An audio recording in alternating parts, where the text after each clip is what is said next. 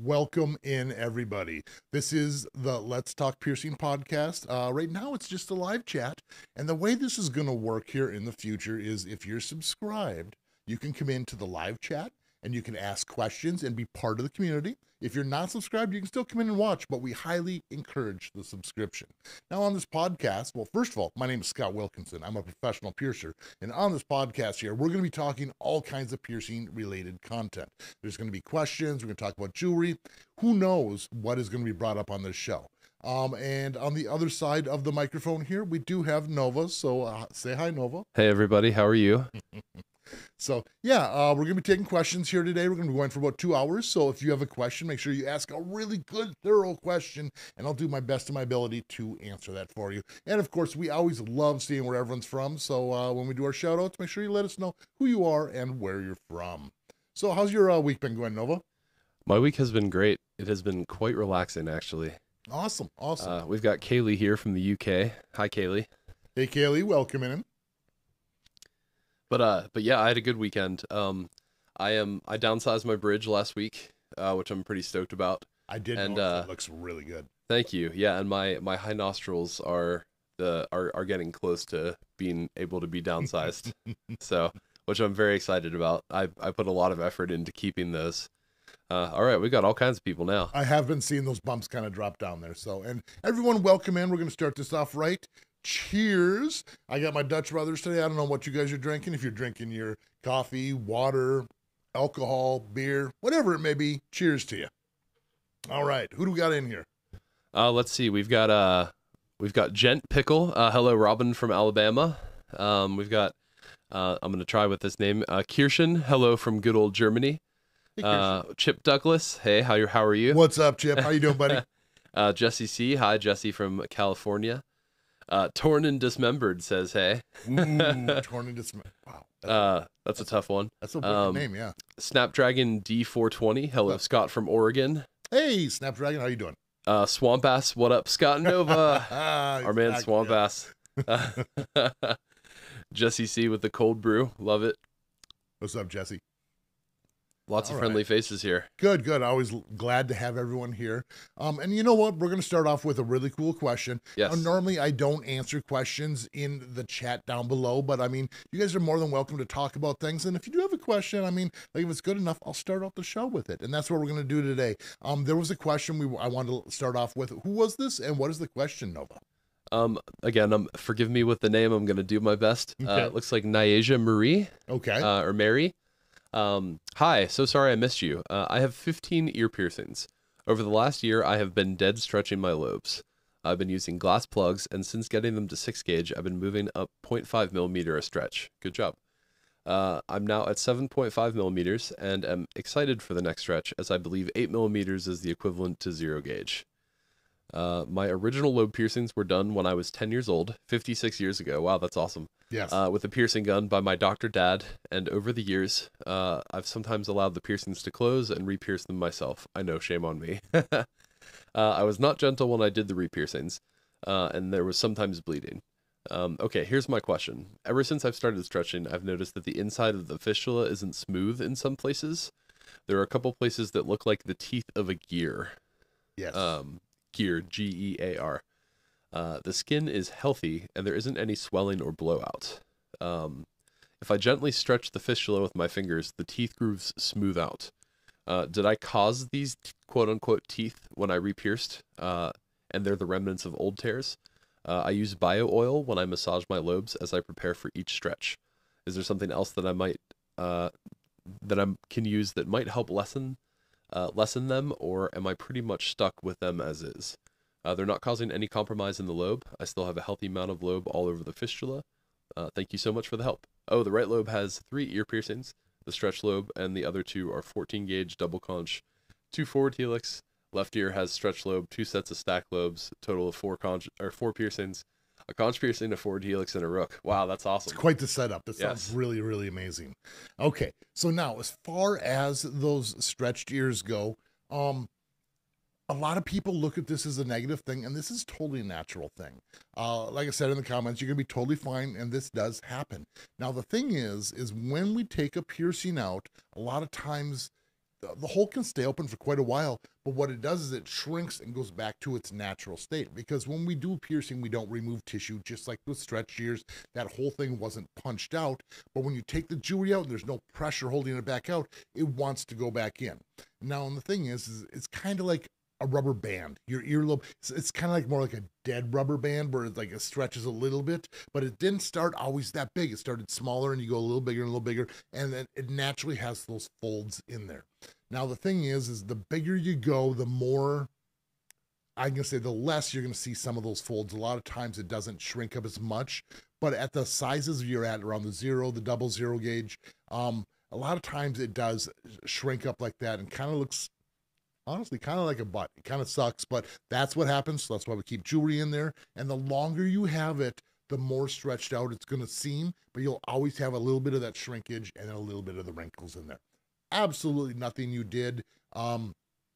Unfortunately, the way to get rid of it, or I'm not saying the way to get rid of it, is people who stretch way too fast create scar tissue, and that scar tissue isn't going to wrinkle up the same way as normal, healthy tissue. So it's actually a really good sign. And if you did have all that scar tissue, yeah, it's not going to shrink up on you, but you're not going to be able to stretch the same way because it's all scar tissue and not natural stretching tissue.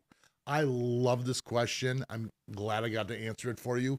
If anyone else has opinions, definitely let us know in the comments. All right. Yeah, it's a good one. Yes. Fantastic questions. Thanks for asking. Absolutely.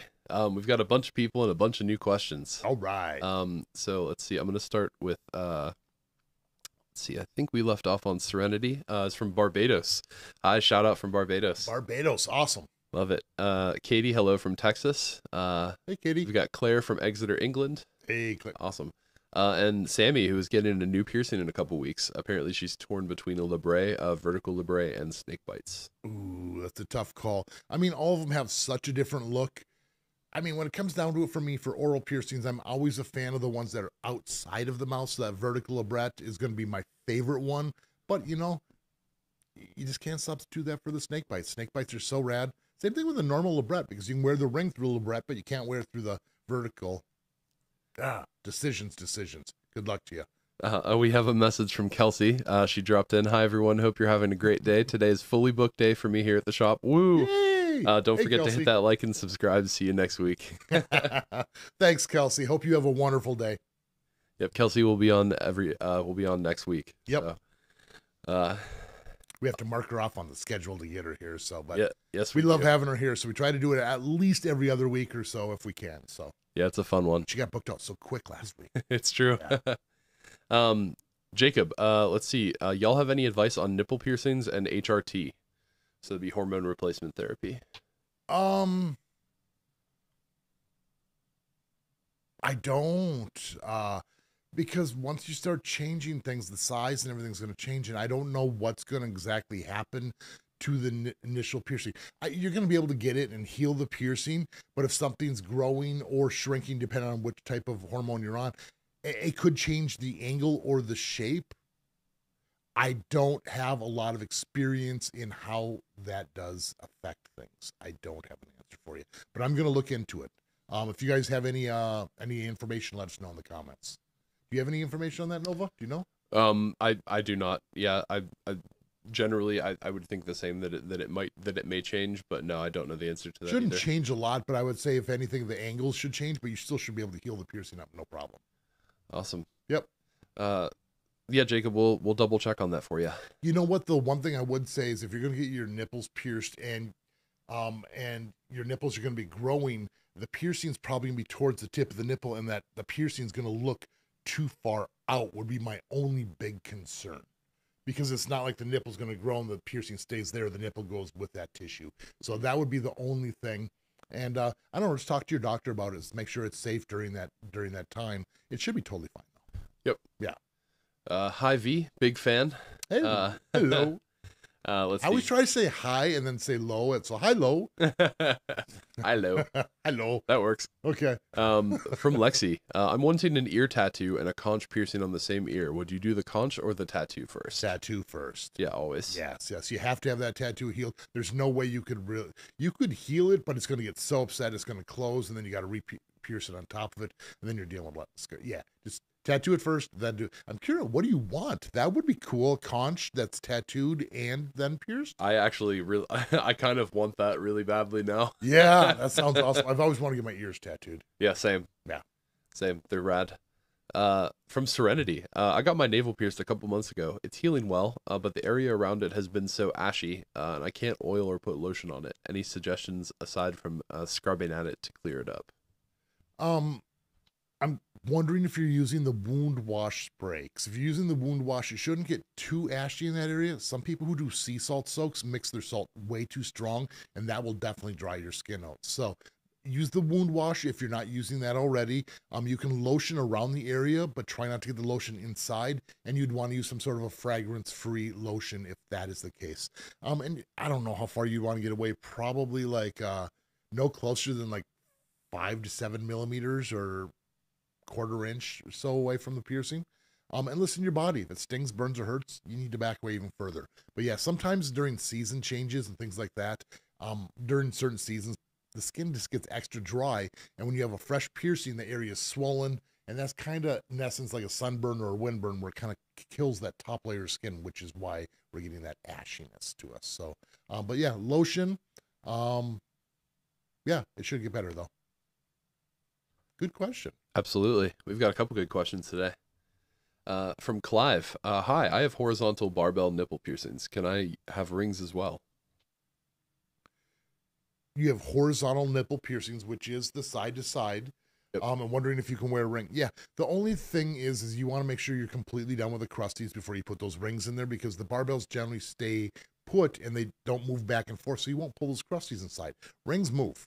And if you pull those crusties inside, it's like pulling a file through, and it's not very comfortable, to be honest with you. You can imagine what pulling a file through a nipple would be like. The general rule of thumb with choosing a size is you want to have 2/3 of the ring showing and about 1/3 inside.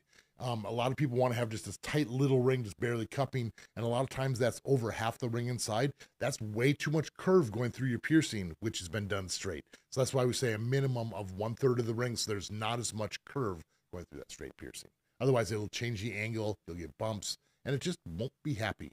And the other thing, too, is like if you put too small of a ring in there, the ring stays in one position, and you're not able to flip it up or down. There needs to be enough straight where the ring can move back and forth. Awesome. Thank you. We'll keep it going with Lily. Hi, I'm here from the UK. I have 2 piercings on each ear. I have my septum pierced and both nostrils pierced, medusa, tongue, and belly. Sweet. Awesome. That's like, yeah, you're racking them up. Yeah.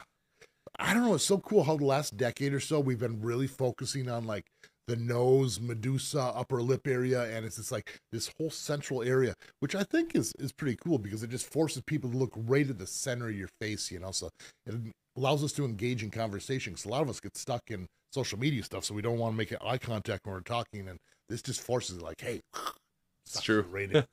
So rad, but cool setup. Right, look right at my nose. Yes. Pirelli live stream 69, good number.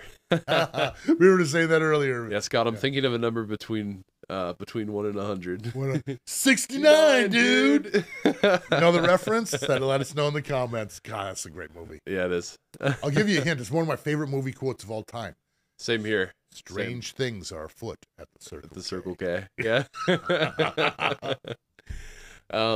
From Gent Pickle, I have 20 millimeter lobes. I love the name, by the way. Very cool. A 12 gauge septum, 10 gauge navel, and vertical labret. Did them all myself, other than my navel, and all have turned out well. So that's good. That isn't. We don't ever condone home piercings. Get them done properly.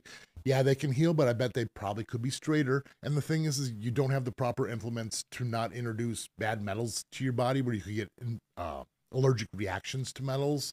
And then it's just knowing the size and placement is everything for things to heal. I'm glad things worked out for you, but most of the time odds are not in your favor, so don't do it at home. Yeah, they there's something that I like to talk about called survivorship bias. And basically the idea is that, like, once if you go through something that some people consider dangerous and it doesn't go badly, you're like, oh well, this must not be dangerous. But just because you do it once or that many times that it went well, which is great, doesn't mean that it always will go well. and it just takes one bad time to like ruin the rest of your life. You'd be surprised what I've pulled out of people, or what I've seen pulled out of people that had been doing piercings for a significant amount of time. Exactly. Once you have a disease, you have a disease. Once you have that allergy to the metal, you have that allergy to the metal. And it's like, oh, it's not like I just can't wear it's not like I can't wear cheap jewelry, but snaps on your jeans, belt buckles, the snaps going down button-down shirts, any metal that would touch your body, a rivet is going to cause a rash and you break out in blisters. And that's not something anyone wants. And that's all from like, oh, see, I just did an eyebrow piercing, save myself a couple dollars.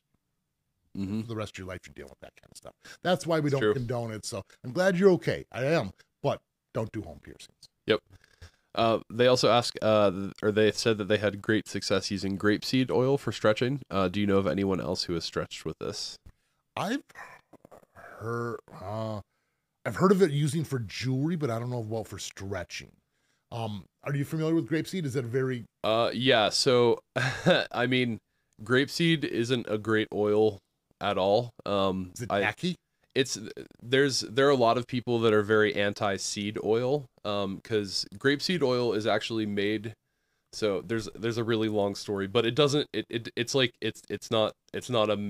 a man-made thing. Like there's no such thing as a grapeseed. There's just seed grapes. Kind of, but yeah. I don't like it for anything personally, but for stretching, it's probably fun. Really, any oil works for stretching. What do you mean by there is no real grapeseed? So grapeseed, originally, way back in the day, they were making, I can't remember which company it was, but they were making like animal fat, to put in soap and stuff like that. Uh-huh. And eventually they started using a bunch of other chemicals and stuff that were replicating. They were like industrial solvents, essentially. Okay. That they managed to hire a chemist to make sure that it wasn't dangerous to the skin. And eventually, that's what grapeseed oil and like Crisco became. Is like they found a chemist who's like, okay, we figured out a way to make this edible.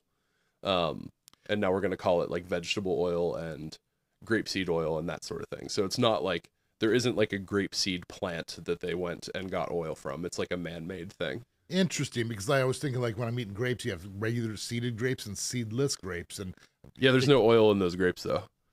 Interesting. So yeah, interesting.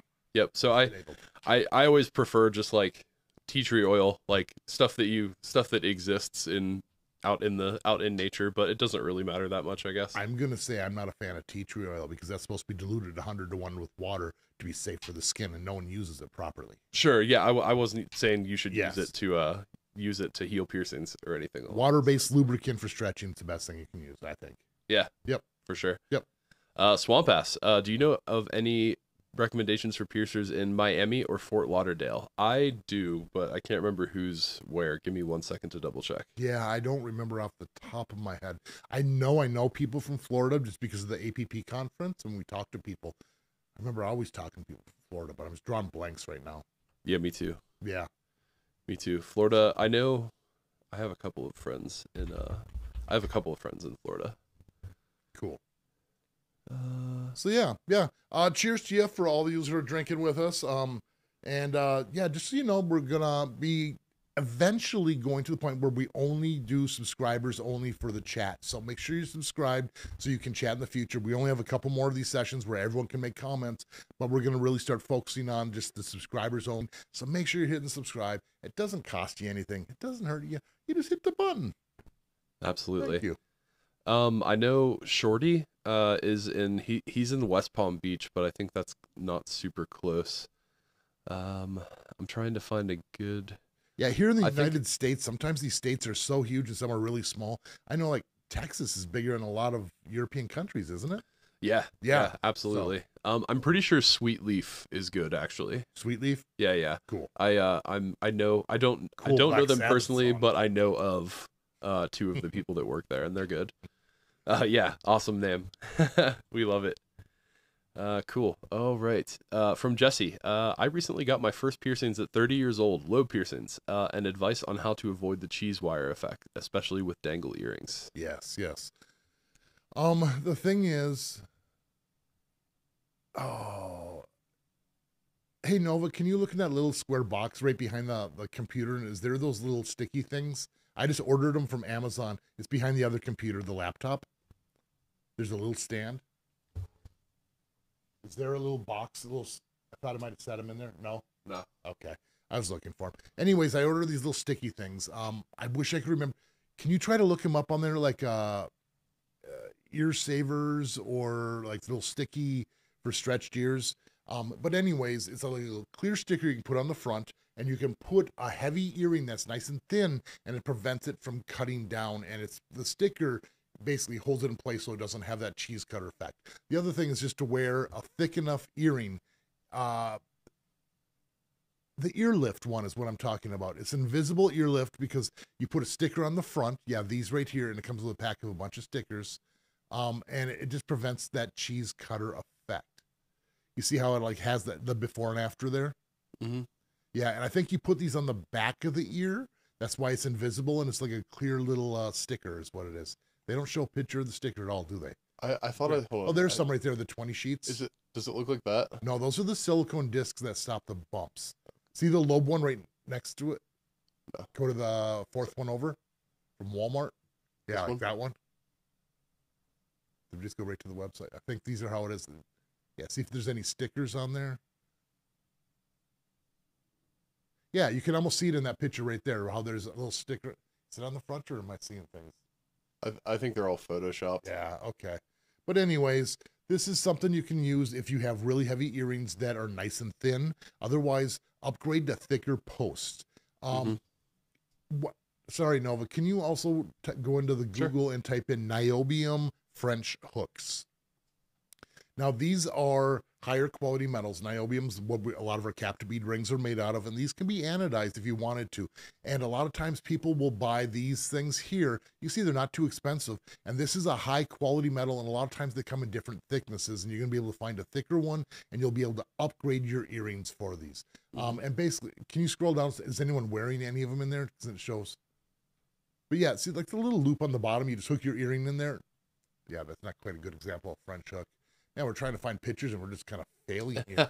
But anyways, you can order these online, and this is going to give you a thicker post instead of wearing, a real thin wire going through your ear. So I've also had people that have had luck with like silicone tunnels. You can get them in like, I don't know, 14 gauge or 12 gauge or something like that.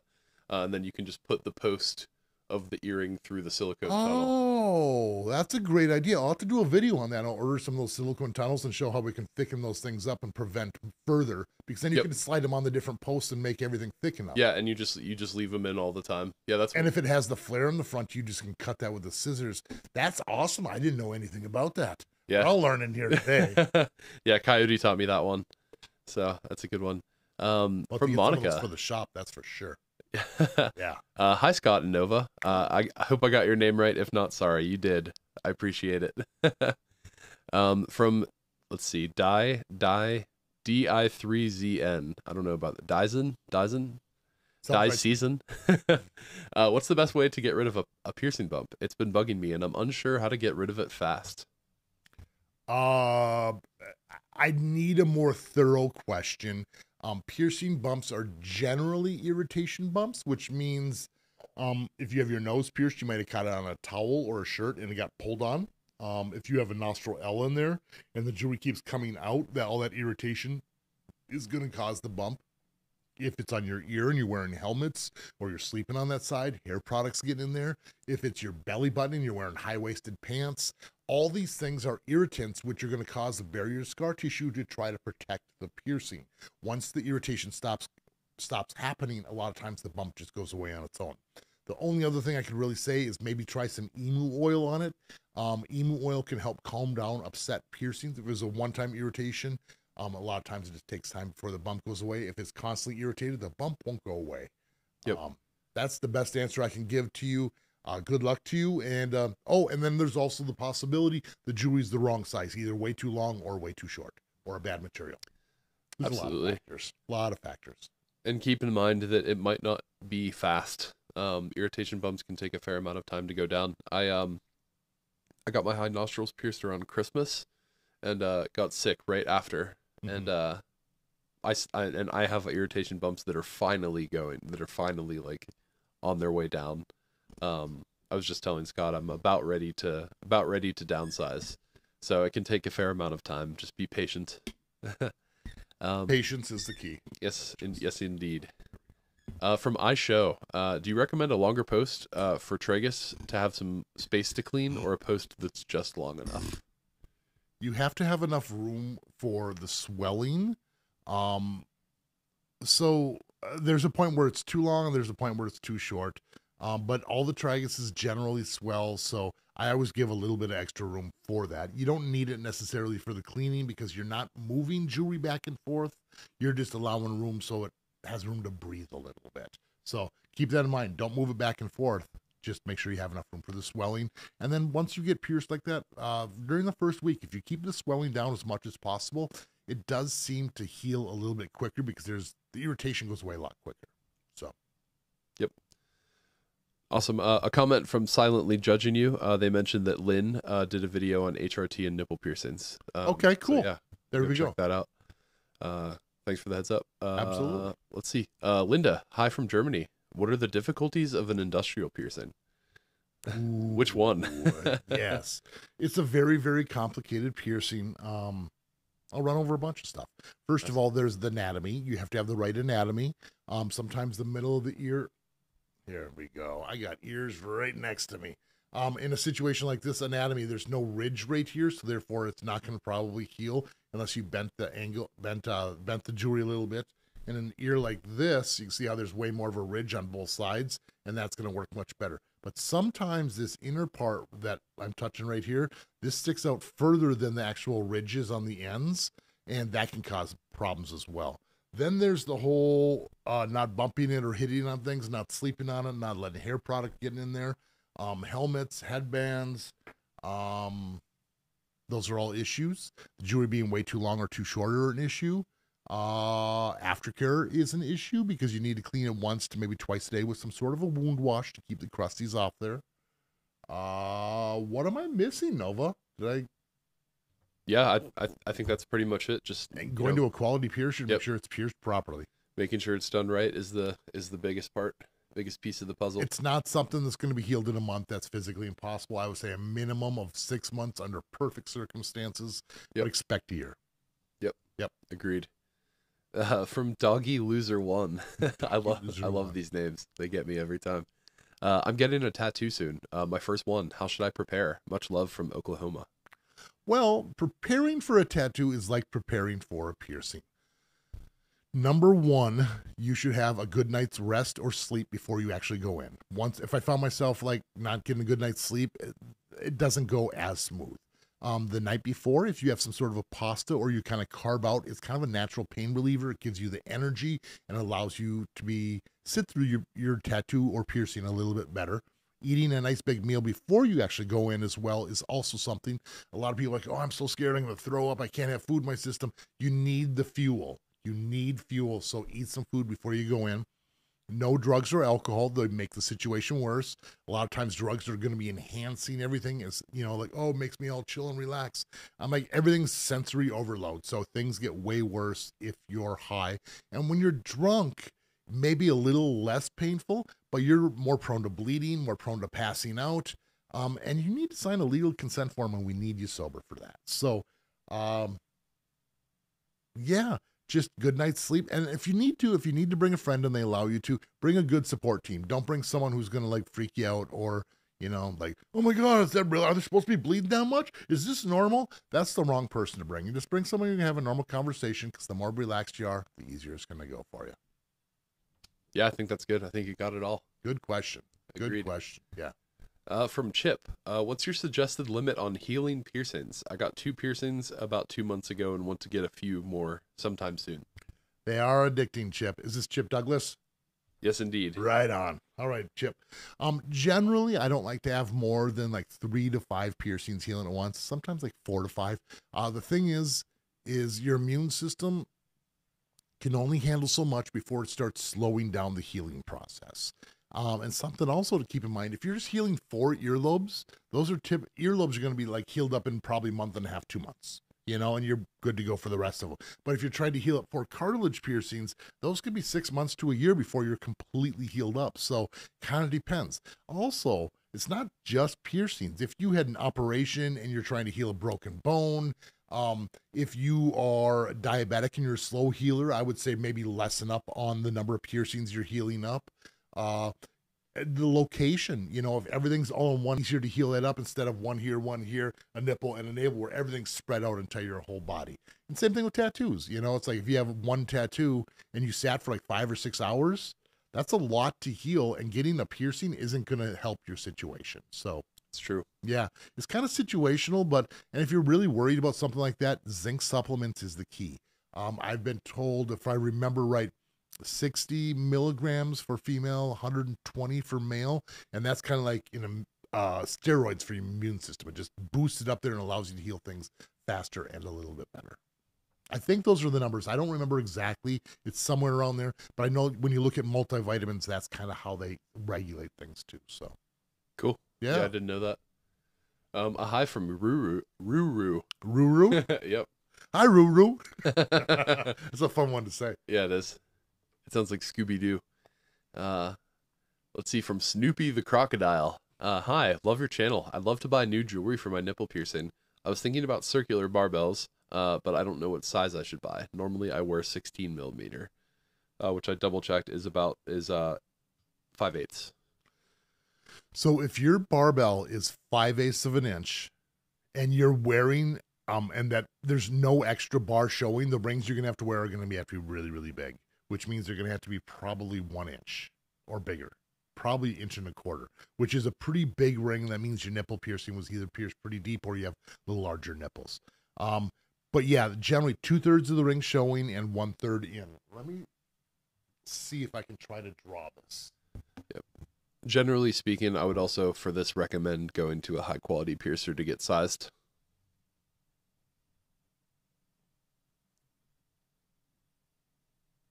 Give me just 1 second. I'll show you how this all works here.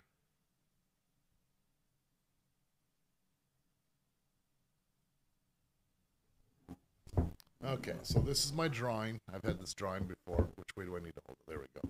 So you can see how the lines on the outside here are divided in thirds. So if your nipple was pierced and you're wearing a 5/8, say if this bar is 5/8 of an inch long, you need to have 2/3 showing. So that means the ring size is going to probably have to be from here to here is the same distance as from here to here. It's supposed to be. I'm guessing on the drawing. If you can, yeah. But that's the general rule of thumb. So if you're wearing a 5/8, you probably need, inch or bigger. But if you're wearing that 5/8 and you have just a little bit of room on each side, you need to measure from the distance of the actual piercing to piercing. And if that's only a 1/2 inch, then you're going to want to wear maybe a 5/8 to a 3/4 inch ring. So kind of depends on how much actual skin is pierced, not the actual barbell size. Yep.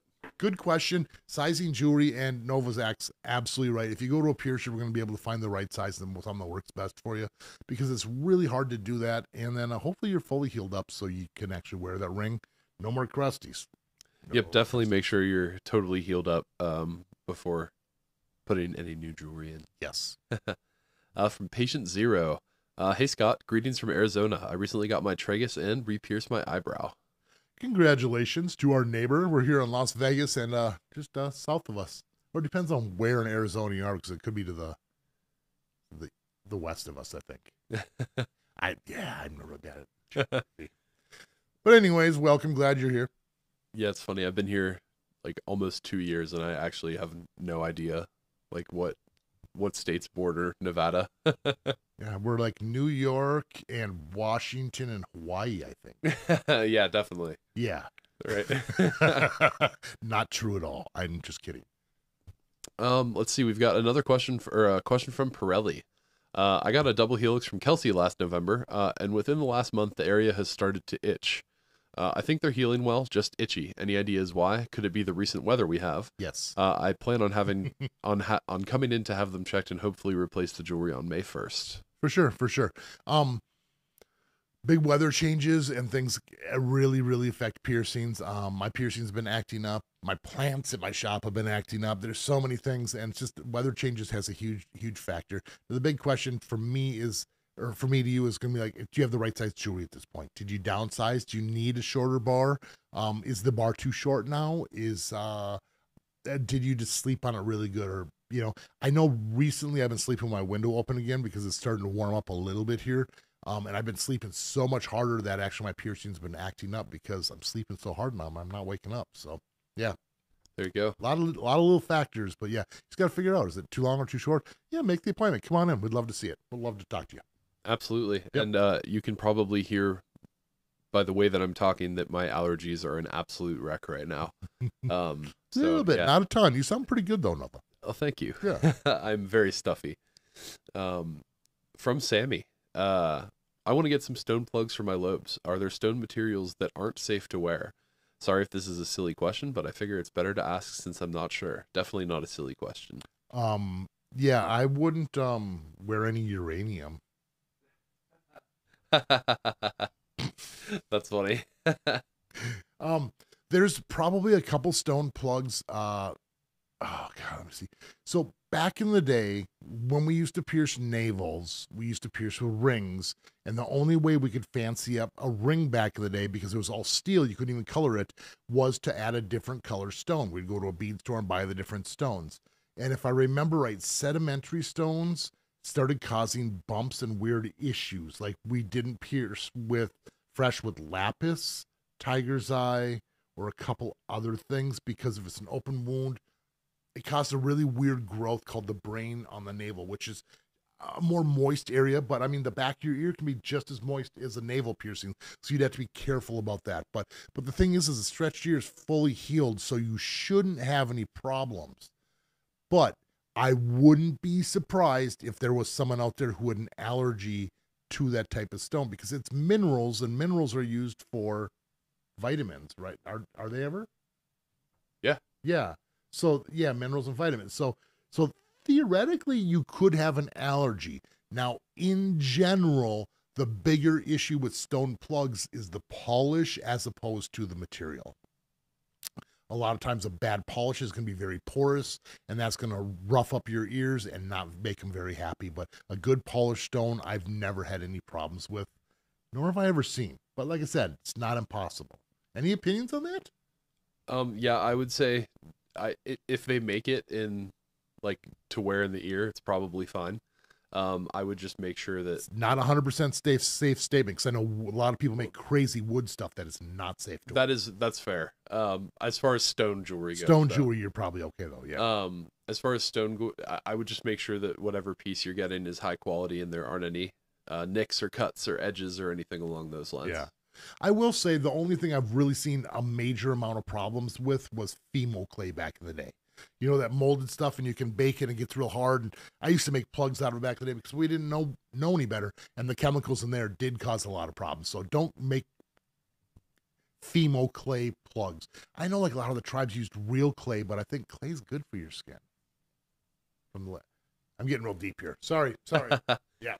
But in general, stone plugs are fine. It's just make sure they're polished and it's the right size. Some have real small flares, some have real big ones, different wearing surfaces. And then the only other factor would be weight. If you're really large plugs, sometimes the weight can really make them fall out, and you might need to have hollow plugs at that point. Good question. I don't know how you guys keep coming up with all these crazy questions. They're not crazy. It's crazy that I don't hear them and they're not repeated every week. Yeah, that's true. The most impressive part. Right? Yeah. We've got another one from Lily. Hi, I've had my Medusa pierced for a little over a month. Some days it feels fine and healed, and other days it hurts. Okay. Piercings, especially oral piercings, can be kind of problematic. I think sometimes with the foods we eat, because sometimes it can get like acidic stuff can kind of create it more raw on the inside. Also, if maybe it could be like if you were to wear some sort of a lipstick or chapstick or plumper and your lips got bigger and the disc had to get pulled in further, that's going to create some irritation. and sometimes just playing with it. I know, like back in the day when I had my lip piercings, I used to play with them all the time, and some days they just got sore because I realized I'm just like playing with them, and you don't even know you're doing it. So there's a lot of little factors. Piercings can act up. Just try to be nice to your piercings, and the better, more accurately sized jewelry you're wearing, the less chance you are at having problems. Great answer. Thank you. We have one from Rebecca B. I've had my navel pierced for 5 years, and I still sometimes get irritation bumps from high-waisted pants. Would I get less bumps if I switched to a floating navel? No, it's a big misconception for floating navels. You can't just, it's not like you can just switch back and forth between a regular pierced navel and a floating navel because they're completely pierced at different angles. And I'm going to go back to the drawing board here. Let me see if I can do this right here.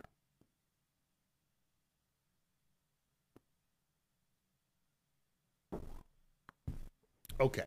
Now there's two different types of navels. Normally, a lot of people are going to have a ridge where you can pierce, and then you have the bigger ball on the bottom.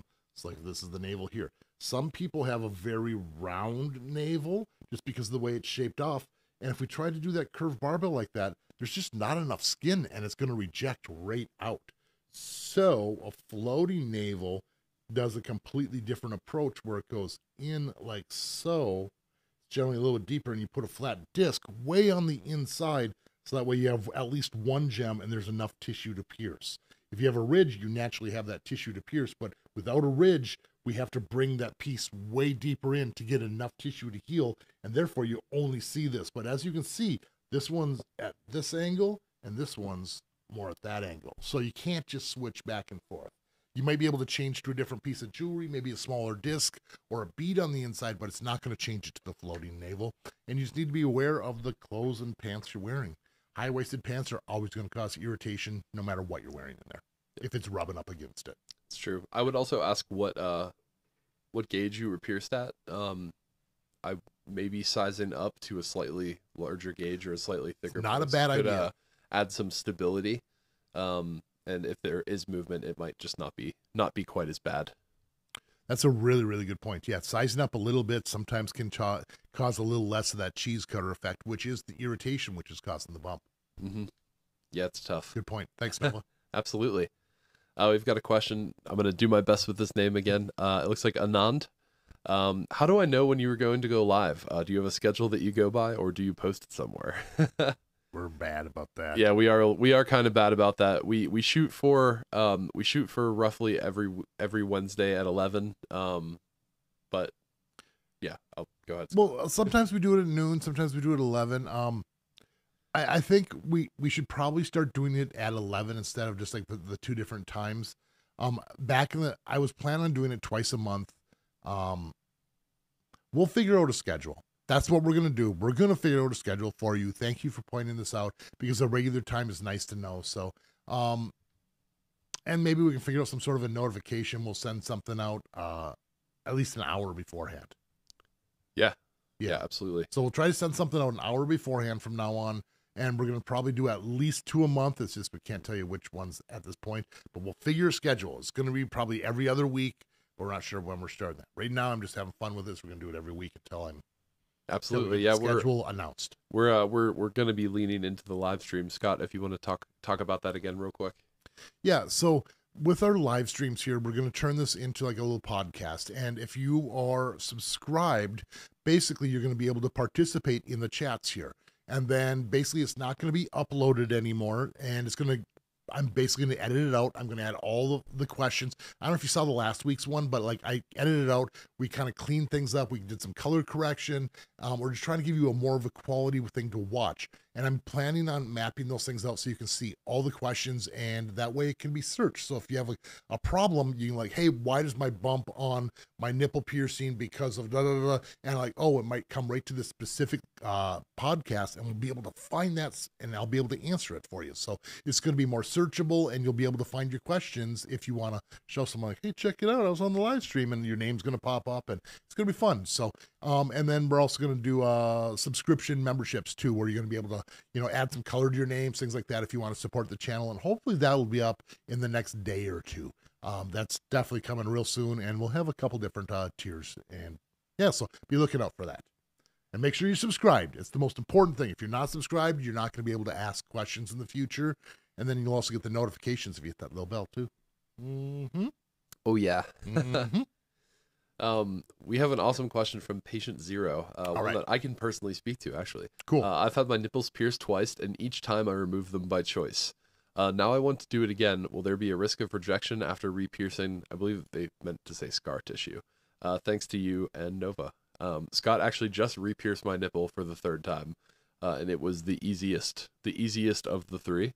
And yeah, don't think there will be any risk, any additional risk for rejection. Correct. The only general risk for rejection is if you had it rejected before, and then it's more prone to the second time around. It's not like the odds are better.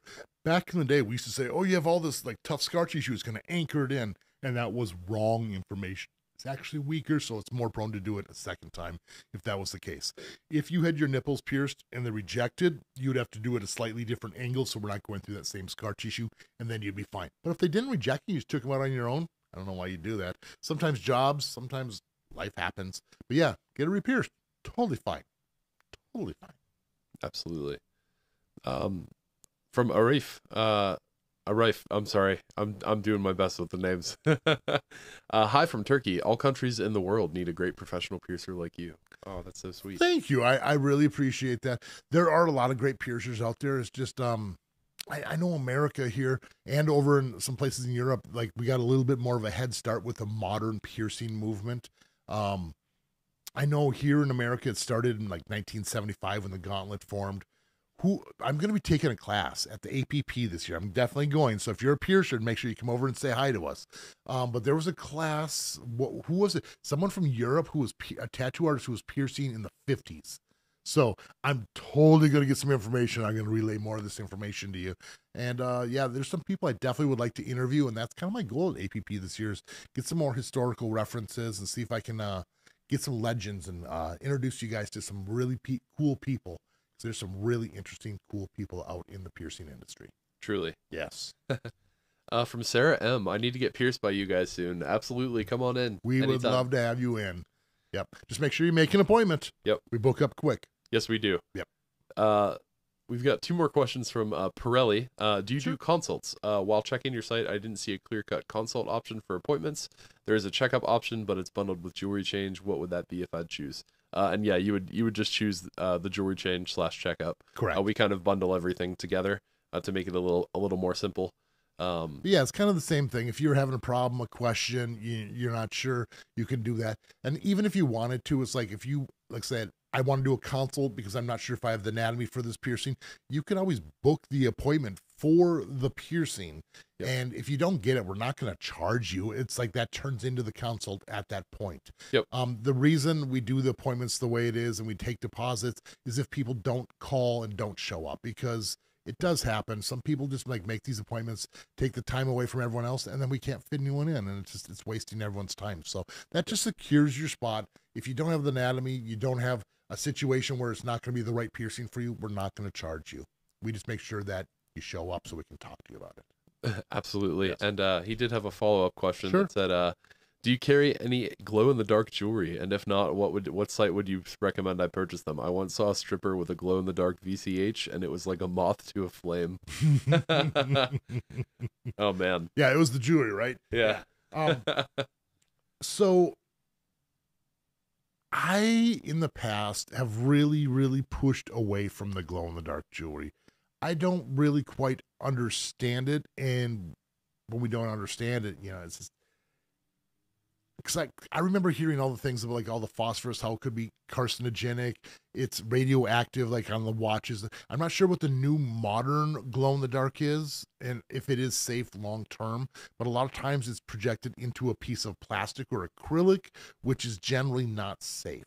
So I don't know. Like I've seen tongue piercings before where they have like a little slot where you put like a little glow stick in there. That stuff could break open. I don't know if it's toxic. I'm pretty sure it's probably safe for your mouth at that point in time.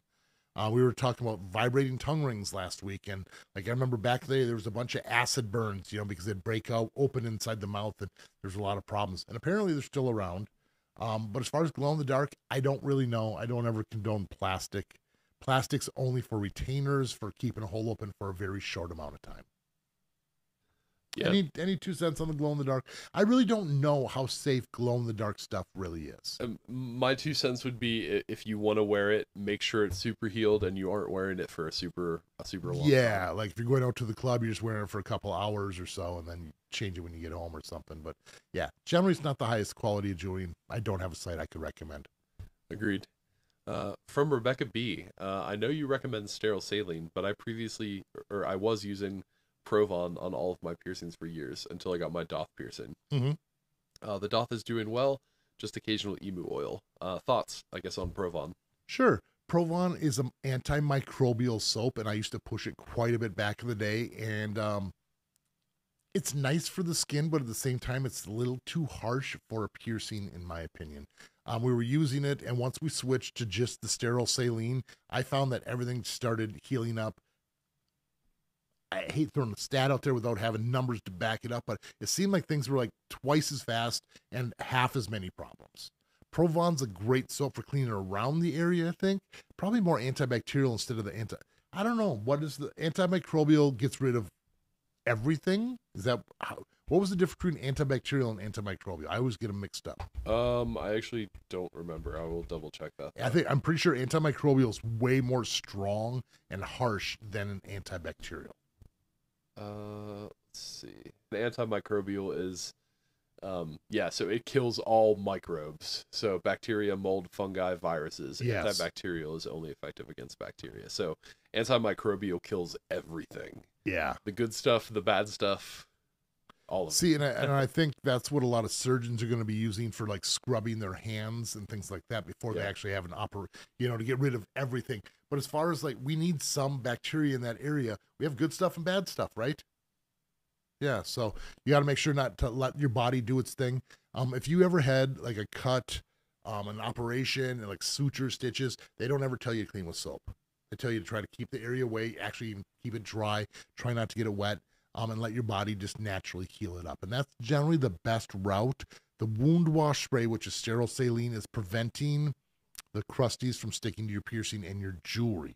And that's the main purpose, in my opinion, is to prevent those problems. Technically, if you didn't have any crusties and you were healing that thing closed, you wouldn't need anything at all. But the fact that we're making it an open wound, we need to keep the crusties off so it can heal. Yeah, I think that's a great summary. And ultimately, this is just a wound that we're trying to heal. And I feel like a lot of people know how to heal wounds, which is just keep the area clean.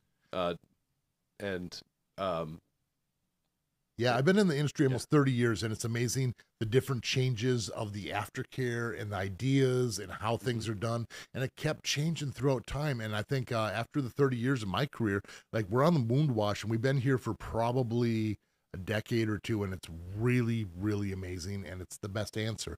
It allows your body to do the healing. It prevents the problems. Yep. And it's quick and easy, which allows people to, that could be a huge part of it too. Just the fact that it's easier to do instead of all this manipulating, cleaning, scrubbing. It's just, you spray it on there and wipe crusties off and you're done. Move on.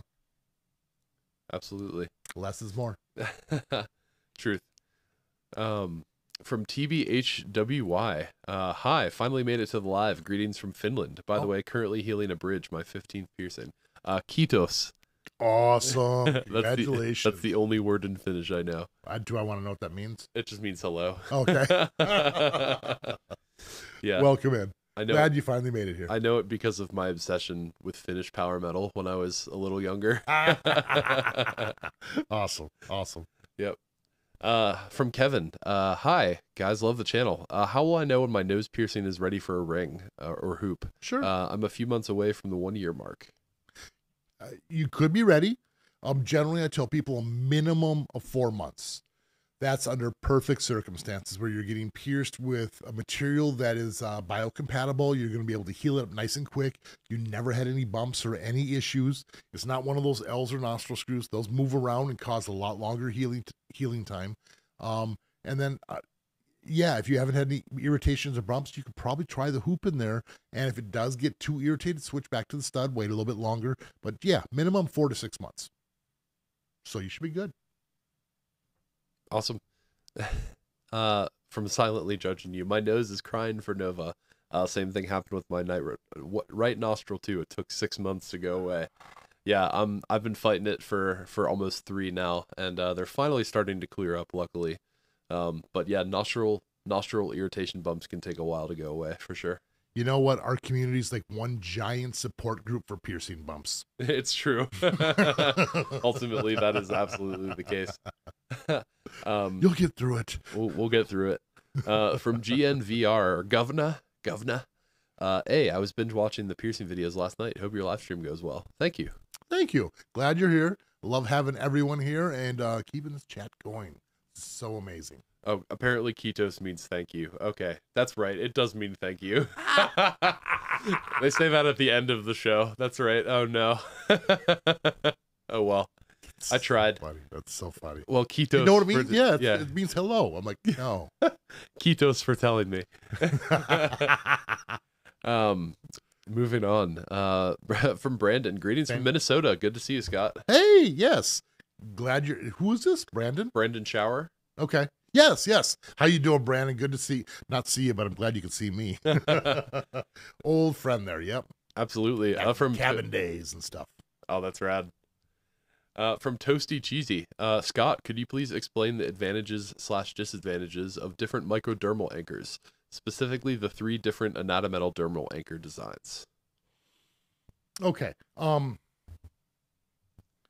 I don't generally get anatometal jewelry, so I'm not 100% of their designs, but if I had to guess, I'm going to guess there's 3 different ones. And there's going to be a solid one, a full, and probably a couple dots. Let's see if I'm right here. Are you looking it up, Nova? Yep. Cool.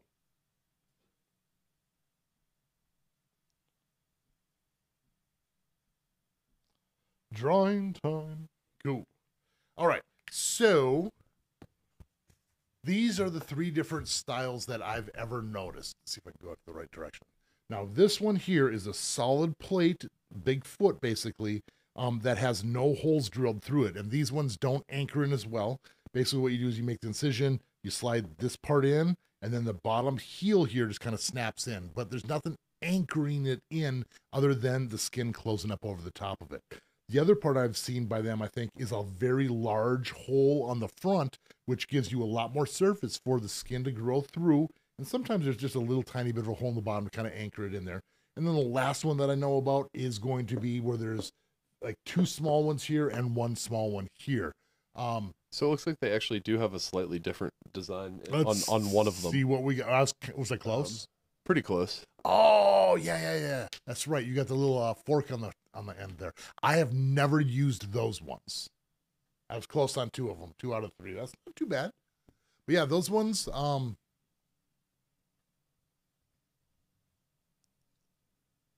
Yeah, I imagine they're gonna stay put a little bit better, so they're not gonna rock back and forth, but they're not gonna be anchored in, so you can still get them out a little bit easier.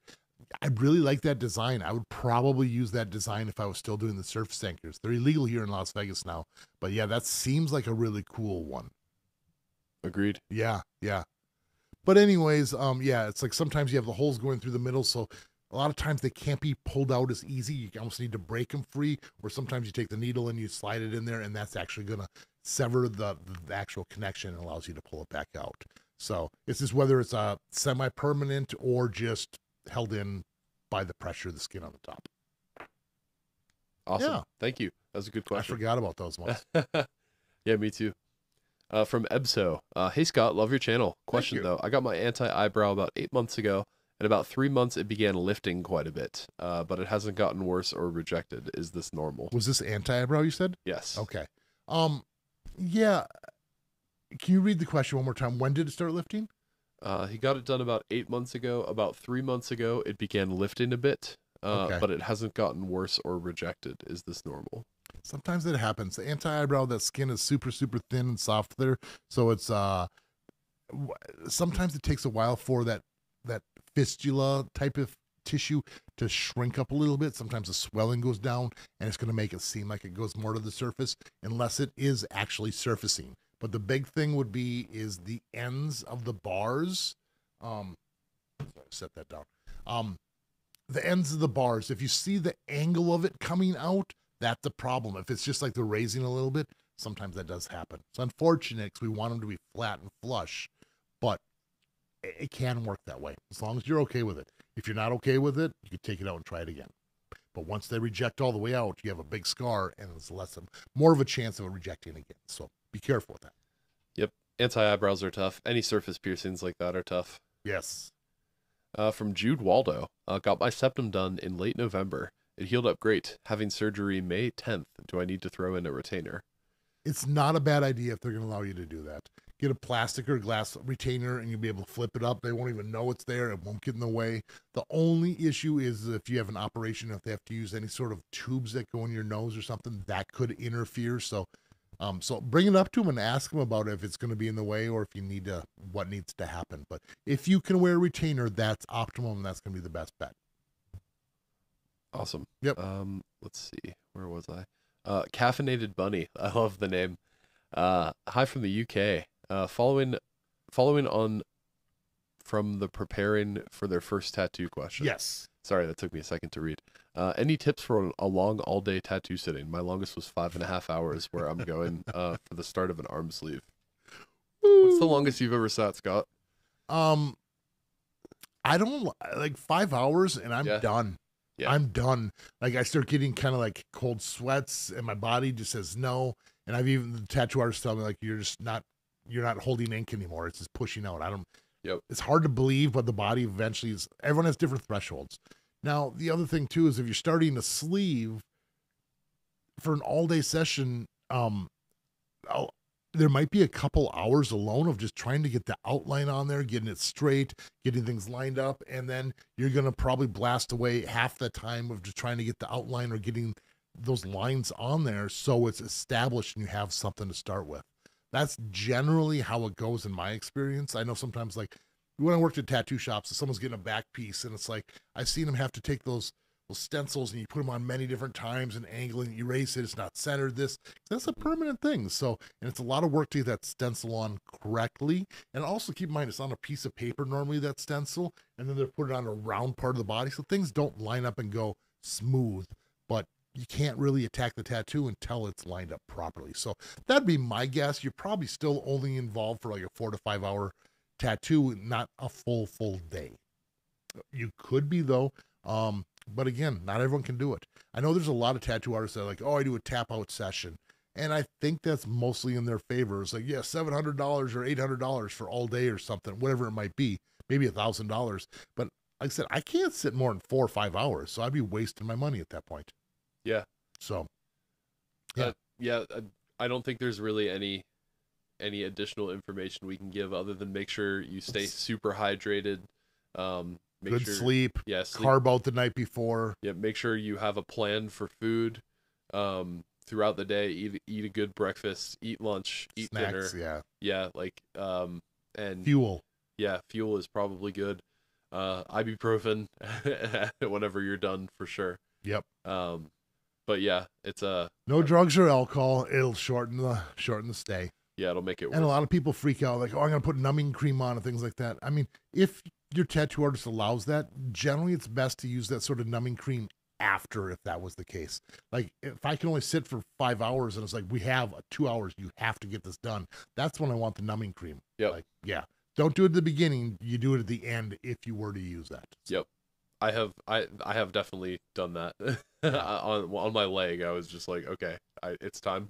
I don't care anymore. I know like Bactine has done that for me before. It's not a huge numbing thing, and it's just, but I mean, it's like when I got to the point where I'm sitting on my leg, like I have to finish this up. I only have 45 more minutes and they spray the Bactine, let it sit on there for 5-10 minutes. And I'm good to go for another hour. It's amazing. Yeah. Just Bactine alone. So.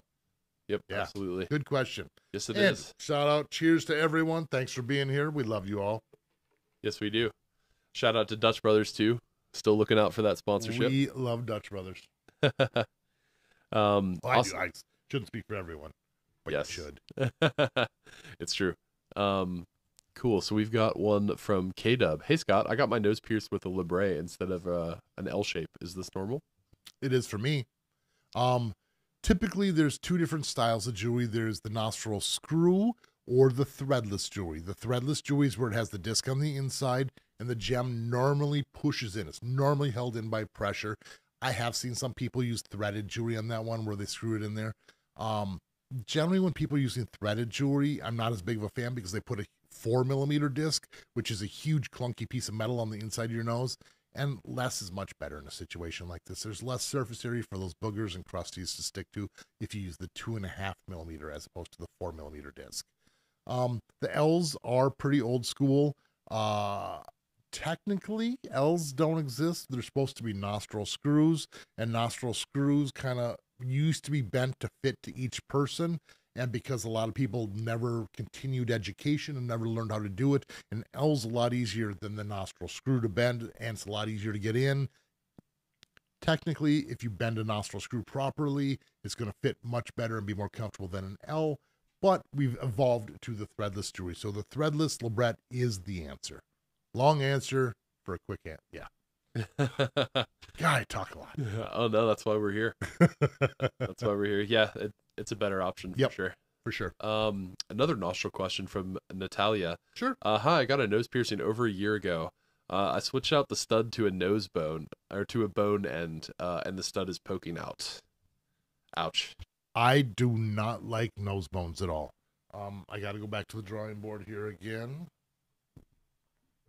Man, I've been on a drawing kick the last couple weeks, haven't I, guys? All right. So a nose bone is a design by someone who doesn't do piercings. Let's see if I can create a fancy gem. So this is kind of like a nose bone. This is supposed to be straight, one all the way down. But there's this tiny little bead on the inside, and the whole theory is you push this in, and that little bead holds it in place. But then the skin starts closing up around it, and you got to pull that bead all the way back through, which kind of rips and tears. Now, when you do this back and forth, by the way, this is supposed to be a fancy gem on the top, not a flower. No, it's a flower, I mean. Anyways. Could be a flower end. Yeah, you take this in and out a couple times, and it creates more and more scar tissue, which can cause big bumps to grow on the outside of your nose, and a very discolored piercing. So nose bones you're going to find at a lot of cheaper places. It's just a bad idea. Again, you want to use a librette post, which is going to have a small disc on the inside, and then the gem has a little pin with a small bend, and that little tiny bend keeps it in, so it's held in by pressure. So those are the best ones. And then, like I said, a nostril screw is supposed to be like a little corkscrew twist like so. This is supposed to be a 90-degree angle. It's not like a loop around like that. But anyways, and the nostril L's just fall out. So, yeah, I like drawing for you guys. We love it too. Yeah, nose bones are tough. They're common because they're cheap to make, I think is why they're so common. I don't know if I've ever seen anyone at a high quality shop sell a nose bone. Yeah, that agreed. says something. You're only going to find them on Amazon and places like that. Yep. From Funky. Hi, sent an email to the email in the description as I am unable to do one via video form. I hope that's okay. And he is referring to the piercing show. Correct. Yes, I'm still planning on doing the piercing show where we're going to do video questions. Did they say they sent one in but not the video form? Oh yeah, they said that they were unable to do it in video form. Oh, bummer. We'll still try to figure something out for you. That's still planning on coming out. That's just a lot more editing and a lot more video shooting that I need to do, and that's coming out in the future here. But in the meantime, we're going to turn this into a little podcast, and we also have some short stuff coming out soon, too. So yes, we do. Keep an eye out. From Joanna. Hey there, guys. On the last live stream, I asked what you think about vertical librettes, and today I happily report that I got one done, and it's healing perfectly. Yay! Love it. Congratulations on that. Vertical librettes, my favorite of the oral piercings. And recently they're starting to get so popular by doing like those orc bites or like angel fangs or angel fangs. I was thinking devil fangs. Like devil fangs. Nope, you got it. Yeah, there's so many different combinations and fun things you can do with that. So absolutely agreed. Let's see. You know what I haven't seen Hmm. is the doubles. You know how you do like spider bites or like, you know, like, Oh yeah, that would be cool. yeah, Like do two, doubles. Who has two fangs? um, What would we name that one after? I don't know. We'll figure some sort of demon or monster. Yeah, I don't know. yeah, that'd be cool though. Yeah. Could you do it? Could you do them on the top and the bottom? What would happen? I guess you'd have to make sure the beads didn't overlap. But You know, it'd be weird. Yeah. There's a couple spikes where they're kind of overlapping. You would have a bad time probably. And oops, sorry, I accidentally skipped Ursula's odds and sods. Oh, we can't skip Ursula. Never. Let's see. Is a Hi, circular barbell with a cluster center okay to wear for an initial septum piercing? So like a circular, but with like a cluster in the center. I can't picture it. Really? Oh, I used to do them all the time. Are you talking about doing like a captive in the middle of those two beads? It's like a captive cluster in the center of the two beads. We used to use them on we used to get them from like Anatometal and would use them in doths and septums and stuff. I would do them on initial septums, but not doths. Yes. He's going to try to pull them up here and see if we can. Because I know back in the day, like a circular barbell, you have that the ring with the two beads on there, and those little beads, sometimes you can fit in a third bead in the middle, you know, it's held like a captive bead ring because those other ones have little dimples. And that's kind of the same concept, except you're saying like it's a cluster with a captive on the inside. Yeah, it's like this. Yeah. Yep, I know exactly what you're talking about. Yeah, those are absolutely beautiful. Yeah, for septum, that's totally fine. Why wouldn't you do that on a doth? Just not on an initial doth. Take up too much space because you have to make a larger room for. Yep. Yeah. Yeah, just because it like with the septum, everything is kind of sticking out of it, you know, and it's a lot easier to clean. But it depends on the cluster too. Yeah, with doths, like these larger I would do like a single gem or something along those lines in a doth. But like if you were looking to do something like this, I would usually make you wait. Just because it can be kind of difficult to clean behind. Yeah, those are beautiful. Yeah, they're cool. Super fun. Cool. Yeah, I forgot about those. They're not as popular anymore. Things come and go, but they always come back, you know? Yeah, it's true. It's like those 5-gem clusters. They used to be super popular, but yeah, we just don't do near as many anymore. And back in the day, it's like every other one was a 5-gem cluster. It's true. Yeah. Snoopy the Crocodile following up. They said that their nipple piercing is 2 years old already, and they decided to do it after watching your channel. Thanks for the advice on measurements of jewelry. You're very welcome. I hope this works out for you. And yeah, and be patient. When you put them in there, they don't move around like normal piercings. Like if you need to move the ring, make sure it's lubricated. And it will be a little irritated for a couple days to get used to, but they're pretty awesome. I love having rings in my nipples. Yeah, it's cool. Yeah. Sammy following up about the stone plugs. Yes. She said, yeah, wood plugs and tunnels scare me. I'm too afraid to get wood for my lobes. I don't know what wood is safe, and I've also heard that wood swells sometimes. Yes and no. Okay, let's talk about wood plugs because I'm a huge fan of wood plugs. Now, there's a couple woods that you can use which are generally not problematic at all, which are going to be like maple, ebony,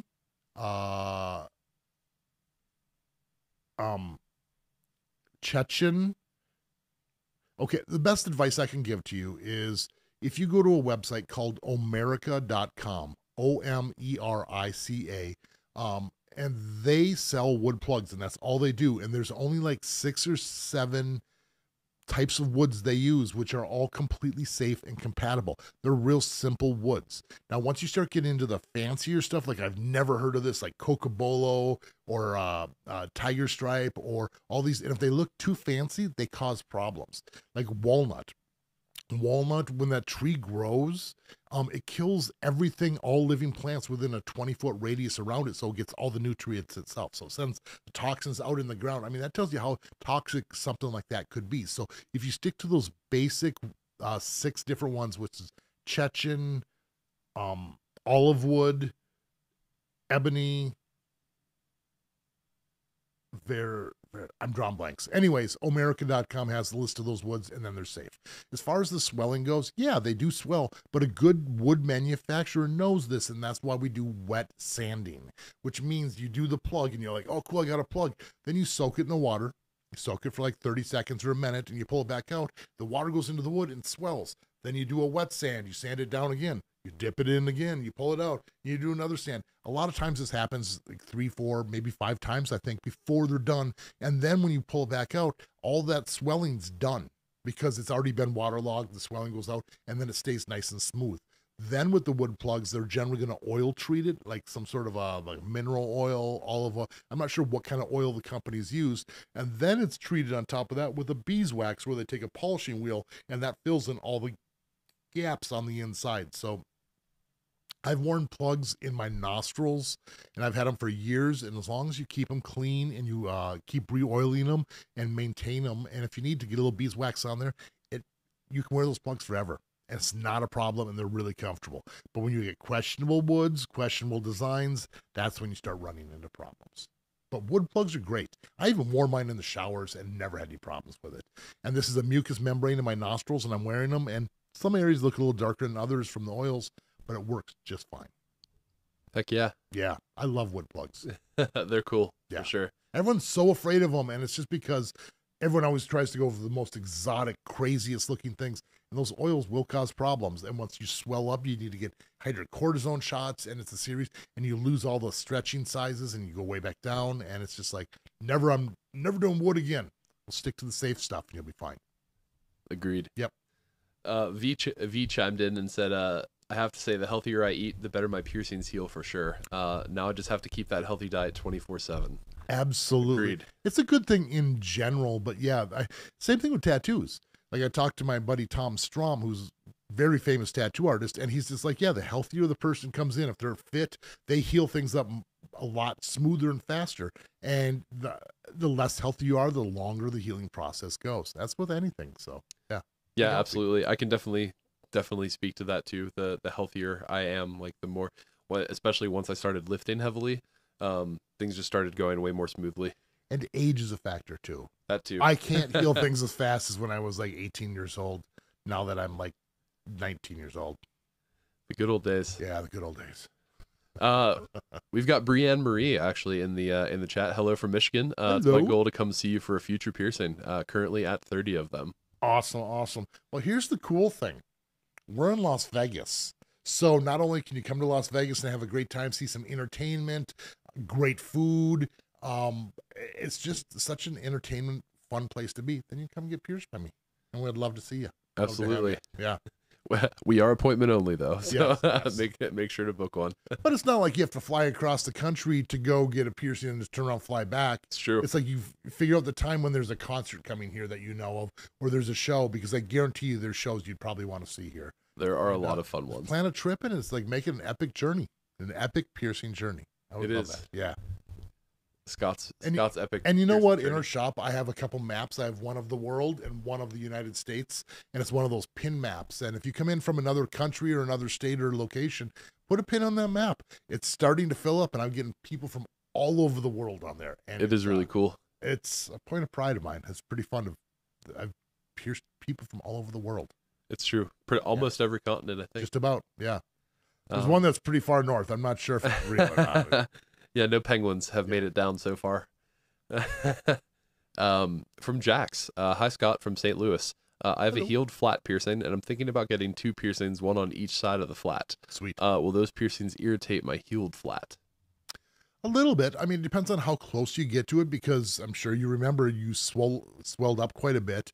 And if you still have that original post, it's not a bad idea to maybe put that larger post in there while you're healing up those other ones until you downsize again. Again, downsizing is crucial. After maybe a month to 2 months, you need to put that shorter post in so it doesn't change angles, but it depends on how close you go to it. I mean, if it's not affecting it, you might not need to downsize, but that area will swell up quite a bit, especially if you're doing both of these, one on each side. Then I would definitely put the longer one in.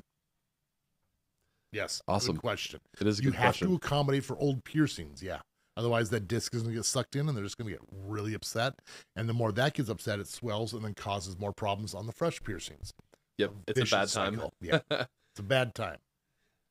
From Just Erica. Hi, I want to get my tragus pierced, but I have a small tragus. Can I still get it pierced? Also, I just got a flat piercing, and I really bled for the first time and it hurt. Is this normal? I've had 19 piercings and this has never happened. Sometimes cartilage bleeds. What was the first part of the question? I can't. I have a small tragus. Can I still get it pierced? Maybe. You have to talk to your piercer. I have said no to people before because it just goes really wide right away, and it's like there's no room for that disc to sit in there, and it would be nothing but problems. But most people can get it pierced. The thing about a tragus is they don't sit out flat like this so you can see how big they are. They sit flat back to your face like so. So when you're looking on, you're looking at the angle back and you can't see. So take a picture from the side and you might be surprised. It's actually more protruding than you think. And then the second part of the question was, what was that again? That was they got a flat piercing and bled more than normal. And okay. They said that it really hurt, that they had 19 piercings and that had never happened. Couple questions, like, did you go to the same piercer? Because that could be a factor. They use different needles, different techniques. Sometimes if you're stressed out, you don't get a good night's sleep, you're going on there on an empty stomach, you're going to have a rougher healing or rougher piercing process. So sometimes they're more painful, just depending on the day. And then as far as the bleeding goes, generally cartilage doesn't bleed because there's not a lot of blood flow to there. Typically when they bleed, they typically heal faster than normal. So it's actually kind of a good sign if it bled a little bit. Now, if you went to another piercer that you don't know, and a lot of piercers or tattoo artists who think they're piercers will pierce an oversized needle, like one way too big, because the cheap jewelry fits inside the needle. They pull the needle out and then the jewelry's in, but there's no pressure being put on there, which is why you would bleed too. So if it bled a lot and it was really painful, and you're going to a piercer you normally don't go to, it could have been the piercer too. But it could happen. It's true. It's hard to tell. Yep. I know when I got my bridge I normally don't bleed. And when I got my bridge piercing, like before. That's the quote. I normally don't bleed. I don't bleed.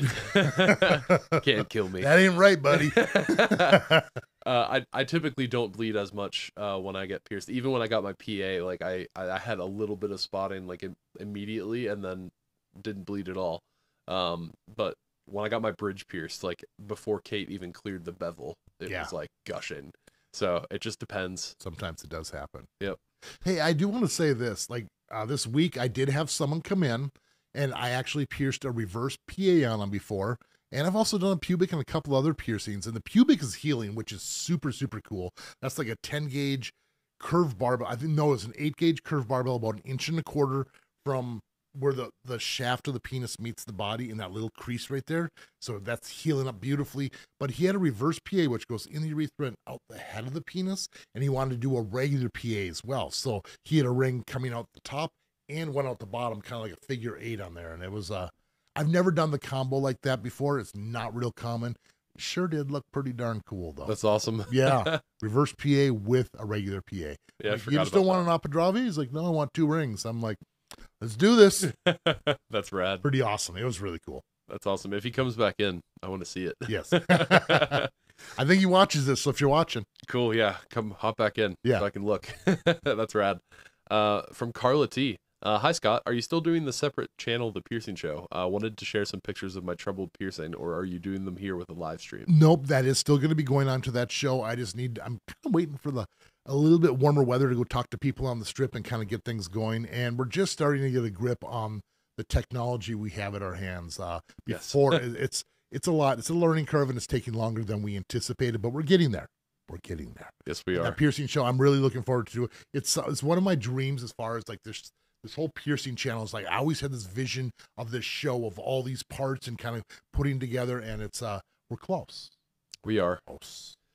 We're close. I also will take a lot of the blame. I am learning all of the video and stuff. I have a little bit of an audio background, but video is a little new to me. Yeah. We're getting there though. We're getting there. Yes, we are. You know what? I'm having a bad mustache day. It might look all right, but it is just feels like it's going right up my nose all day. Tickling you? Dude, I swear it's the pollen too. It's been It could brutal. be it too. It's just it's tickling my nose. It's brutal. Yeah. For those of you who don't have mustache, you're probably like, yeah, I don't know how anyone could do it. It's like, it's one of those days. It's, yeah. From Jen, what age do you think is appropriate for angel fangs? Okay. My personal opinion, I want to say 18. Because this is going to leave big scars on your face, like 2 on each side. It's not as visible inside the lip color area, but up above on your lip, it will leave a scar. That's the only part I don't like, because I don't like scarring people who aren't 100% sure where their life is going yet. You may think like, oh, I'm going to be an accountant, or oh, I'm going to be a lawyer, or oh, I'm going to be a doctor, or I'm going to, like things change. We go to school, our majors change. Once we get our degree, some people don't even follow in that same path. Like I was supposed to be working on electronic music technology, fixing keyboards, amplifiers, and microphones. And here I am talking into one and stabbing people. So you never know where the future holds. And that's the only part. And then what if you're in a group of people to get that one job where you're getting paid millions of dollars a year and you don't get that job because you have all those extra scars or tattoos on your face from when you're younger? It's true. It's a possibility, and it's something you should consider. It shouldn't be the biggest factor, but it's something you should consider. That's why I don't love doing eyebrow piercings on minors. Same thing. It leaves a big scar, but at the same time, you're not alone in that work field. But when it comes down to like two people and someone has less tattoos, less piercings, and looks more professional, the other person gets the job. It's reality. It's true. So that's why I say that. Otherwise, I'm going to say 16 and up. The youngest I ever pierced is going to be 16 besides earlobes. Mm-hmm. Yep. Awesome. And kids, I guess. Oh, you said besides earlobes. Yeah, besides earlobes, yeah. No angel fangs on any. 5 and up. 5 and up. That's the youngest I'll go. Yeah, we do angel fangs on infants, actually. For legal purposes, that was a joke. From Aaron J. Hi, I recently got both my nipples pierced 5 days ago. The piercer used a 12-gauge 9/16 straight barbell. Cool. Will the larger gauge help with the healing? Will I need to size down the length? It depends. Everyone's nipple anatomy is different as far as like the length goes. A lot of people wear 9/16 just fine, and you have to have a little tiny bit of extra room so you have room for any swelling, irritation, things like that. And when you lay down, like the chest sometimes spreads out and it relaxes a little bit too. So 12 gauge, in my opinion, if you can support a 12 gauge, I think they're better than the 14. The issue is society only sells, not only, but mainly sells 14 gauge nipple jewelry. And everyone has the idea that, oh, the thinner is cuter. So everyone wants the 14 gauge jewelry, and people even freak out like, oh, I don't want it to be that thick.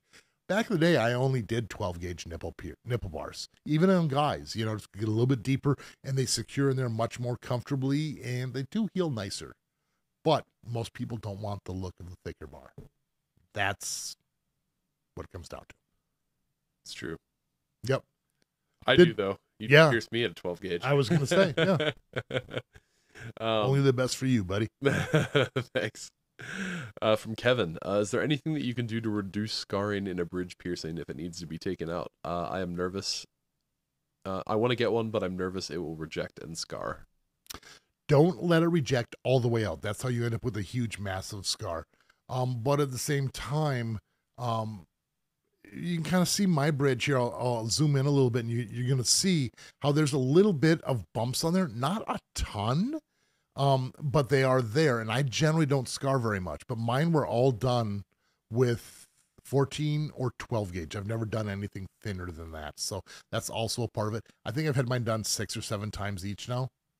So, yeah. So as you can see, now, there's scar tissue removers, but that little divot's always going to be there. You can just minimize color and you can soften that tissue, but you're going to have a little bit of scarring. And if the scar is an issue, I wouldn't do it. Yep. Yeah. Agreed. Mine is a 12 gauge also, I think. Let's see, from Lucky. Hi from California. I want to get my philtrum pierced, but I'm also starting Sure Smile, basically Invisalign soon. In what capacity do you think they'll affect each other? That's a good question. Yeah, it really is. I'm not 100% sure. That's like a mouth guard thing.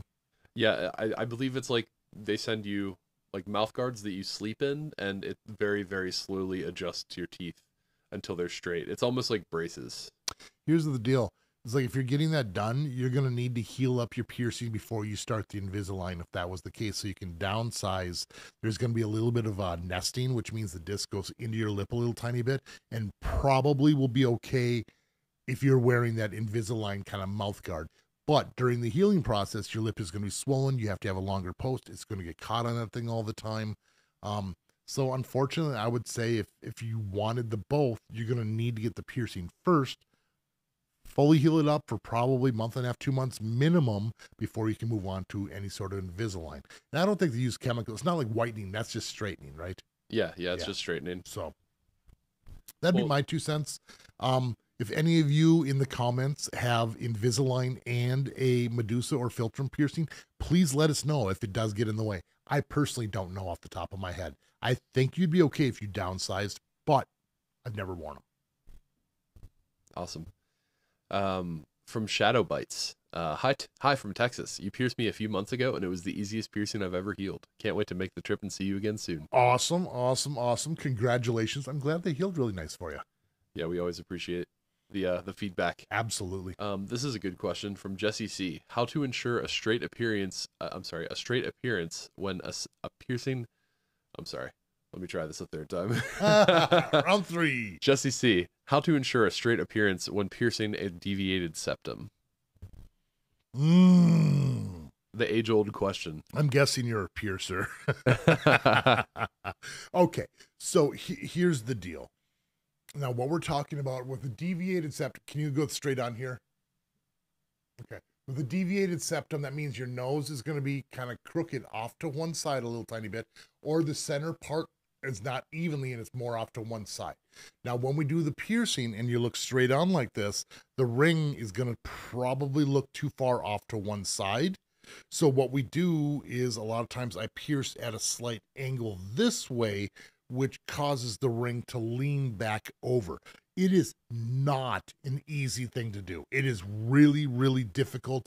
Even the most talented piercers struggle with this because if it's off and you have a very deviated or crooked nose, it's going to accentuate it more. It's tough to balance it out with it being crooked. And then the thing is like, if you look back, it's going to look crooked because it's going to be almost leaning on one side of the septum and the ring will be coming out more on the other. But when you're looking straight on, that's how most people look at you, and that's how it's going to look more straight. But if you tilt your head back, it's going to look crooked, but head on, it should look all right. And I think also you're not going to want to really wear tiny rings in there. You're going to need to wear a slightly larger ring which is going to pull it further over to kind of make it look more centered to your face. If you're wearing a real tight, snug ring and you pierce that angle, it's still going to make it look crooked.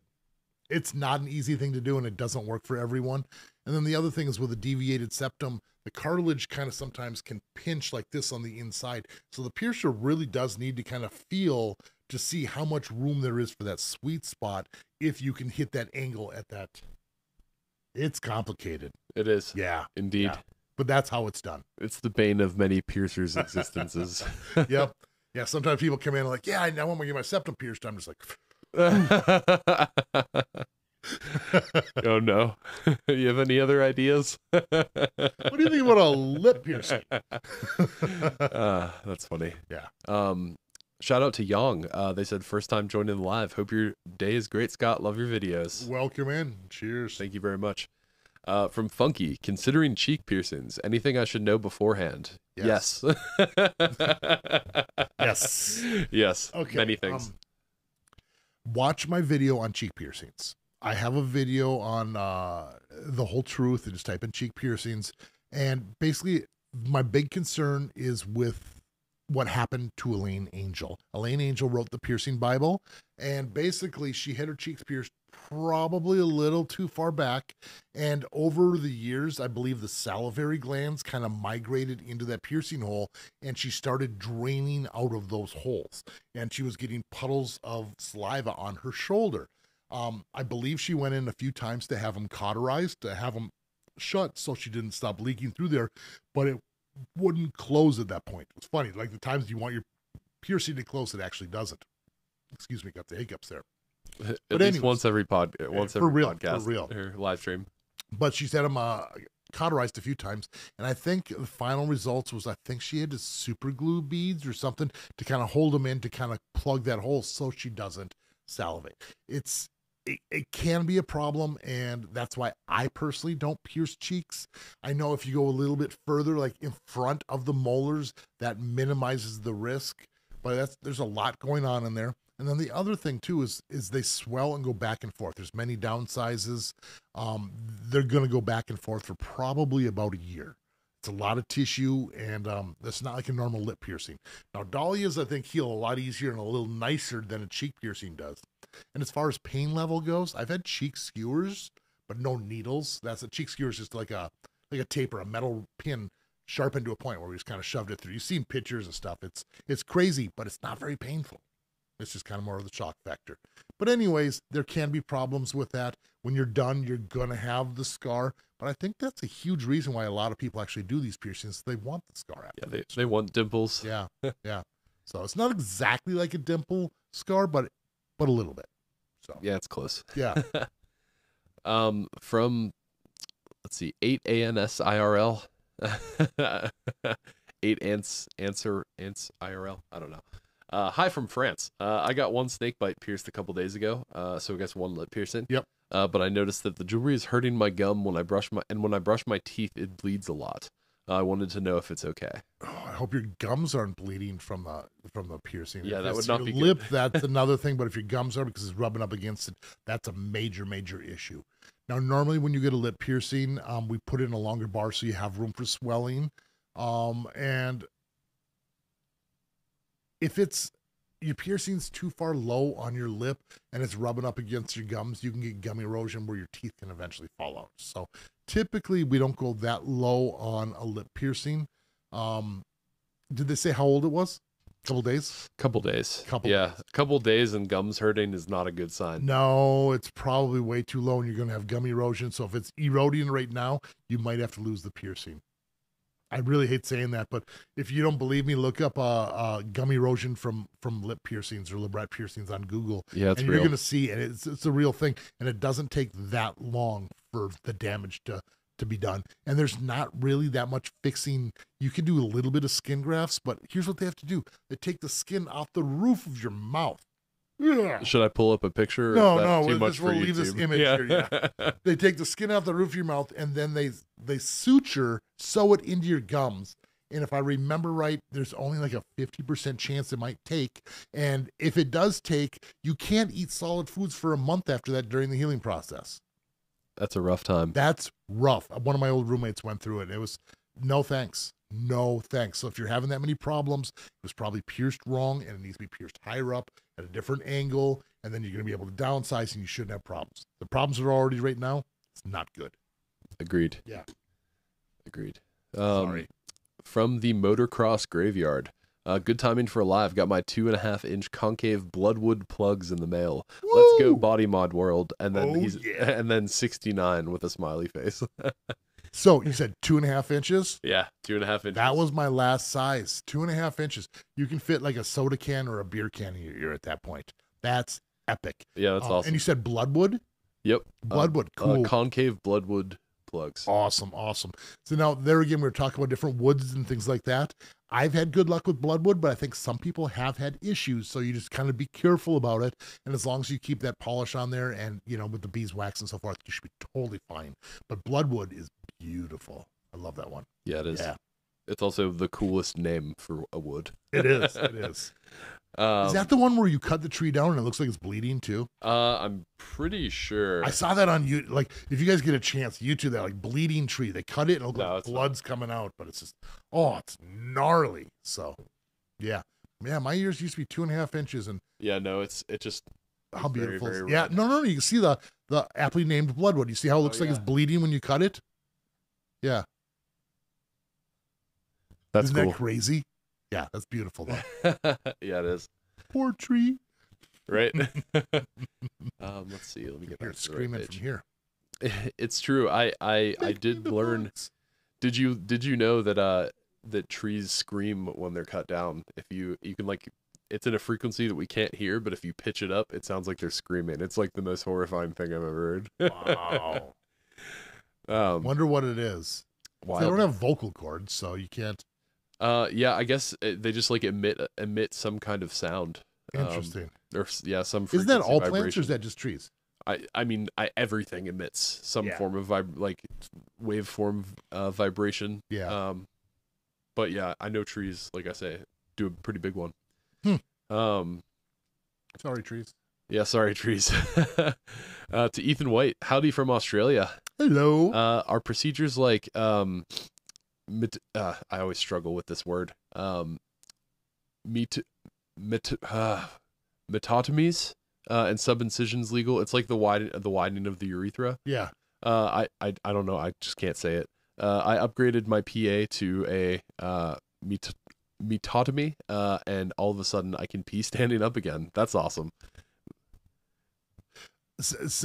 What? How? Okay, a metotomy basically isn't that? It's like a subincision, but it's a full sub. So it's a full cut. Basically, what this means, it's like almost a bifurcation. Penis, you're gonna and it's a cut. So basically, what it does is it kind of opens up, and not to be crude, but you know how like if you're cooking a hot dog in a microwave and you cook it too long and it splits, that's what you're doing. Yep. You know, and it gives the illusion that it's actually quite a bit wider. But some people really get into that type of a thing. It's also full access to the urethra on the bottom. But what was the question? Something about are they legal in the United States? And subincisions? And the answer to that is no. No, I don't know anyone who's going to allow that legally. But at the same time, even if it was legal and you advertised it, how many people can walk into the door? It's true.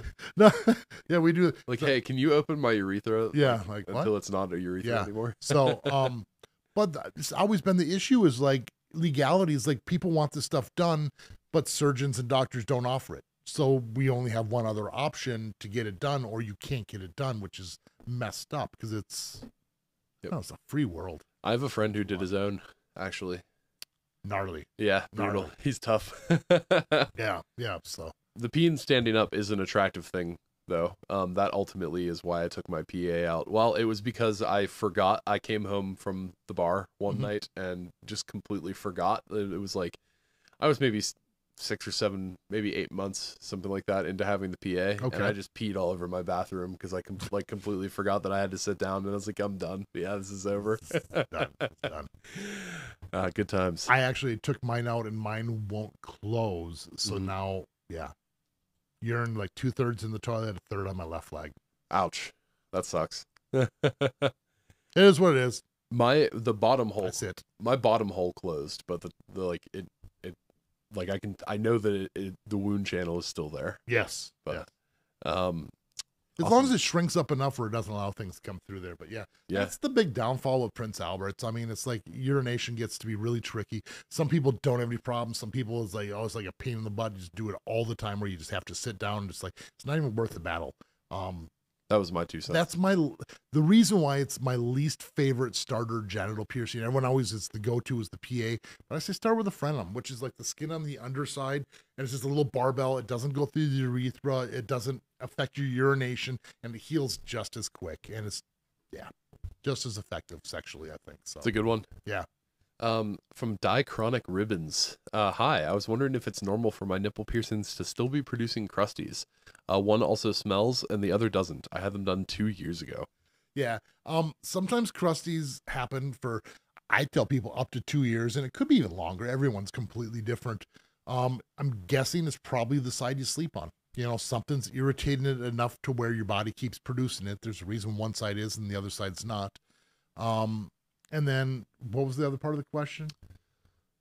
It's just, is it normal for after 2 years? Yeah. One smells. Is it normal the for it to smell. still be producing crusties? Yeah. Yeah. If it's getting irritated, your body might, olive oil, you know, it's just like when I talk about like the septum stink, like basically the dead skin cells absorb kind of into the metal a little bit and kind of create a mask of like funky smells on the outside of your jewelry. And you can use like soap and water to try to clean it off for the most part. But if you just take like a little olive oil and rub that in, or like some sort of a natural cooking oil, a lot of times it creates a layer or a mask over the top and gets rid of that smell. So if it smells bothering you, that's the answer. Cool. I didn't know that one. Yep. From Serenity. I've had my nipples pierced for years. Next to my septum and nostrils, they were the easiest piercings to heal. Recent hormonal changes have seen me battling bumps that come and go with some periods. And I'm not sure if you mean like periods in the context of like timing or in the context of menstruation. For what piercings? Nipples. Yes, for sure.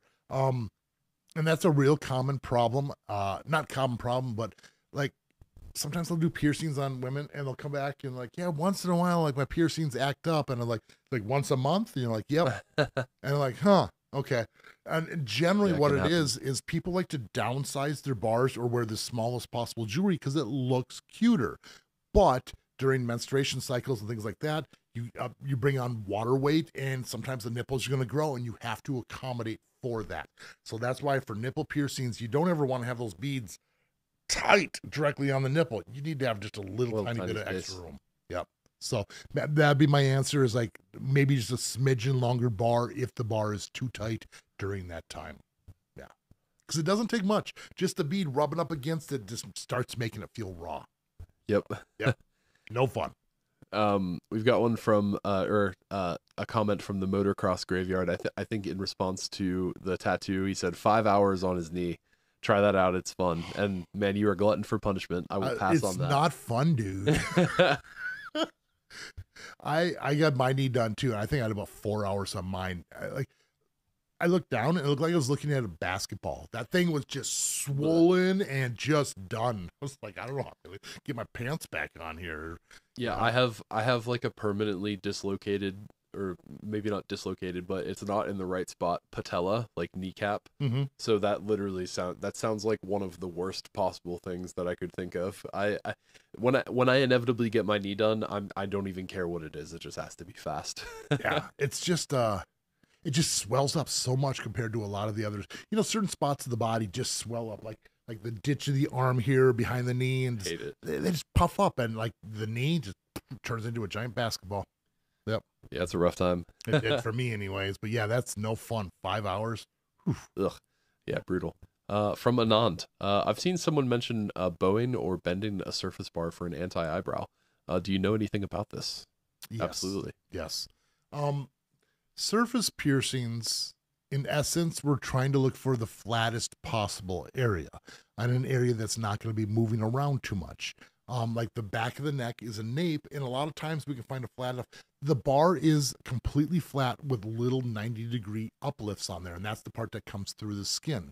But if you're doing this on a rounded area and you're putting a straight bar in there, that's going to force those little 90-degree uplifts to be closer to the skin and kind of pop out quite a bit. So a lot of times when I'm using, okay, now the other thing I didn't mention here is the surface bars we're talking about are generally flat bars with round part that comes through. So the flat, can you pull up flat surface bar? I don't know how to describe this. Sure. You'll be able to see surface bar versus flat surface bar. And with the flat surface bar, we can throw just the smallest amount of curve to follow the curvature of your face or your neck or wherever we're doing this. And therefore, it's going to allow those gems to sit in flatter. If you put in completely straight on a straight area, you can see how those are, the ones he's pointing to right now are flat. Those are Amazon ones, but they're flat across the middle. And go to the one just to the right of it. You see where it says 5th Q, go up one? That one, that's round all the way around. A lot of times when I'm doing a nape piercing, we're using bars like this. And when I'm using a 16 gauge surface bar for like an anti-eyebrow, I want to use the flat so the bar doesn't stick through. Even when I do napes and I use the round bar, that round bar does not stick through, but it typically is a little bit more comfortable. But with the surface bar, it sits pretty flat. Where did we go? Yeah. There we go. Cool. Yeah. So. Awesome. Thank you. Let's see. We've got a question from Gavin. Scott, I'm looking to get my labret pierced. Question is, does this cause gum erosion on everyone? On which piercing? Labret. Just no, it's all about the placement. We were talking about this earlier. If you're too far low and it's straight in and it's rubbing up against your gums, you're going to get gum erosion. Now, the way I do this piercing is I angle it up a little bit, and I only go about 1 millimeter or so below the lip line. And with it angled up, it more hits the teeth than the gums. And the thing is once you downsize, it brings the disc in flat against the lip, and it pulls it away from the teeth a little bit more and creates that little nesting where it goes into your lip a little tiny bit. So I don't pierce straight in. It's a slight angle up, and I don't go too low on the lip. Now, low brets, when you go that far down, there's a real high risk of the gum erosion, and that's why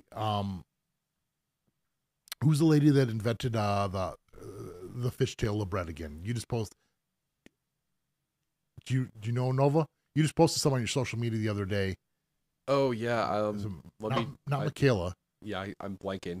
Anyways, a fishtail is basically like a nostril L, but it follows the curve of the inside so it doesn't cause the gum erosion the same way. But typically, you don't want to go that low. There's always that risk. If you go too low, that'll actually cause that kind of a problem. So, but yeah, Nova made a social media post the other day talking about, well, there's a Michaela Gray was on there, and I don't remember what you're posting about. Oh yeah, it's Raylan Galena. Raylan Galena, that's right. Yep. She's the inventor of the fishtail. And back in the 90s, we used those things all day long, way more so than librets, because everyone wanted it super low on the lip, and the disc was causing problems. So it was a better alternative. Yep. Awesome. Let's see. Man. Yeah, you have some empathizers in the other fellow mustache people. It's frustrating when that happens. Yes, it is. Makes you want to shave it off. Then you go, what do I do? I don't think I could ever lose the mustache. The mustache is to me more important than the beard. Yeah. Yeah, I think so. I was thinking about getting some, like, I call them mustache riders. You get into like little high Monroes where they're just above. Sick. It looks so cool. I used to have them before. I don't think I have enough piercings in this area, so I should. It's true. Do you have any oral piercings? I took them all out one day. I was sick of them. Yeah, one day I was just like, I don't remember why I took them out. Oh, yes, I do. Basically, what was happening is I had this group of hearing impaired women come in, because right next to St. Sabrina's was a school for visually impaired and hearing impaired people. And so all, like, 4 or 5 groups, 4 or 5 women came in, and the one who was completely deaf was the lip reader. And at the time, I think I had 7 lip piercings, like my Monroes, normal lips, low breaths, and a tongue or 2 tongue piercings. So when I spoke, my mouth moved in a really weird manner, and she was trying to lip read, and she couldn't understand a word I said. And after I was done with the piercing, I'm like, this is it. This is so stupid. This is impeding life. So I took all my piercings out, and they were all steel. And once I was holding all that weight in my hand, I was like, oh my God, I can't believe that was this. And it's like, I can move my mouth again. And I'm like, I'm done with this. And I haven't had any tongue or oral piercings ever since. There you go. I had a lot, way too much. And then I was like, I'm done. So that's awesome. Maybe someday again, but yeah. Oh yeah. Motocross said that he's got a double 0 gauge in his libret. Awesome. Right now. That's awesome. Awesome. Got a big old lip plate. Yep. From Silently Judging You. Up there? Oh yeah, sure. You can't quite see it. Can't quite see it. Yeah, I have a big clay lip. Yeah, there it is. You can see it. It's a big clay lip plate from Ethiopia. I think it's 5.5 inches. That's awesome. Yeah, super, super rad. From Silently Judging, what even holds a nose bone in? It sounds like lost jewelry waiting to happen. You are wrong. Yes and no, because either very few times do they come in and out without any problems. Either they fall out all the time and they have to constantly buy new stuff to put it in, or they put it in and it completely seals. And when they come to us, we have to take like a pliers basically, or cutters, side clips, and cut the top off so we can actually pull it through, because the ball is so big. Like, they put it in when it's bigger, and then everything shrinks up to that size. Yep. A lot of nose bones, like typical body jewelry, can be as small as like 20 gauge, maybe going up to an 18 gauge for nostrils. But I've seen those nose bones go down to like probably 22 or 24 gauge. So it's this thin wire with a giant bead. So they got pierced normally. They were able to fit that bead through there, and then it completely closed up on it. And worst case scenario, which I've seen a lot too, is the bone is too short. So they put it in and the skin closes up and seals around it. So they lost the piercing. It's only half in, but it's still locked into their nose, and it has to be ripped out at that point. It's terrible. Yeah, it's a bad time. I hate nose bones. Yes, indeed. Yep. Me too. Unless it's through the septum, you're wearing a bone through the nose. That's different. Yeah, that's a different kind of nose bone. Yeah. Like that one right behind Scott. yes, exactly. Yeah. Those aren't bones. Those are actually shells. So. Oh, they are? Shell is kind of a bone. That's the exoskeleton. No, I thought it was tusk. My bad. Yeah, no, that's abalone shells, I believe. Oh, that's cool. Yeah. So. Cool. From Tate. Welcome. I'm sorry, not welcome. Welcome, Tate. Not welcome. No, you're welcome. No matter what Nova says, you're welcome here, dude. My mouth is not working along with my brain and eyesight today. I'm having a bad mustache day. Sometimes it happens, man. It's true. Tate Felton, morning from Australia. Good morning to you. Nova and Scott. I asked or is it good evening to you? Because it's kind of morningish to us. It depends on. Well, it's like 2 p.m. here, so I think we're... Yeah, there you go. Yeah. I asked about a 6-gauge septum a while ago. Yes. Once the piercing is healed, is it okay to wear silicone tunnels permanently, or are they only meant for temporary use? No. Silicone plugs can work just fine. I'm going to suggest you use the normal silicone, not the skin ones. The skin ones are way thinner, and the thing is the piercing, like, it's going to collapse on that silicone plug. So you need something a thick enough wall to keep the hole open at that size. I will say this, getting the plug in sometimes was a little raw because the flare on those silicone plugs are kind of big. It was comfortable when I was wearing it, but getting it out was just like a pop, and I'm like, oh, that hurt, so it does do a little bit of damage. We're just talking about nose bones, how that's a bad idea, and here I'm like, yeah, you good, it hurts, but so find the right one, make sure it doesn't have too much of a flare on you, and the bigger you stretch, the easier it is to wear those silicone ones. So awesome. Yeah. We've got about 5 minutes left technically. So I'm gonna try and scoot us through. That went so quick. Yeah, it did. Let's see, from Tuna, why is my piercing so tight? Can't get it open without the help of pliers. I assume you mean ring? Threadless, captive bead ring, threaded. There's a lot. The thing is like if you have a barbell and there's threadings on there, the longer you have it, like shampoo, soaps, conditioners, oils from your skin, create a seal and lock it into place. If it's a captive bead ring, it's pinching on like a ring with pinching on a bead. Sometimes it's just on there so tight it's hard. You just got to get out with pressure. And if it's a threadless one, we put a small bend in on that pin. And if that bend is way more intense, sometimes they're really hard to get undone because they're adjustable. You get it super tight or you get it super loose, and it just might be super, super tight. Yeah. Awesome. You might need to see a piercer if you can't get it. It's true. We got the tools for it. From GNVR again, planning to get my septum re-pierced and my tongue. What's something that can help me with the healing of the tongue? The second time around is definitely a lot easier than the first time because your body has a little bit of a memory and it won't swell as much. But again, eat a nice big meal before you go in. Try to keep the swelling down as much as you can during the next couple days after you get it pierced. Ibuprofen, Aleve, or Advil. And downsizing after maybe a couple of weeks. But second time around is definitely a lot easier than that first time.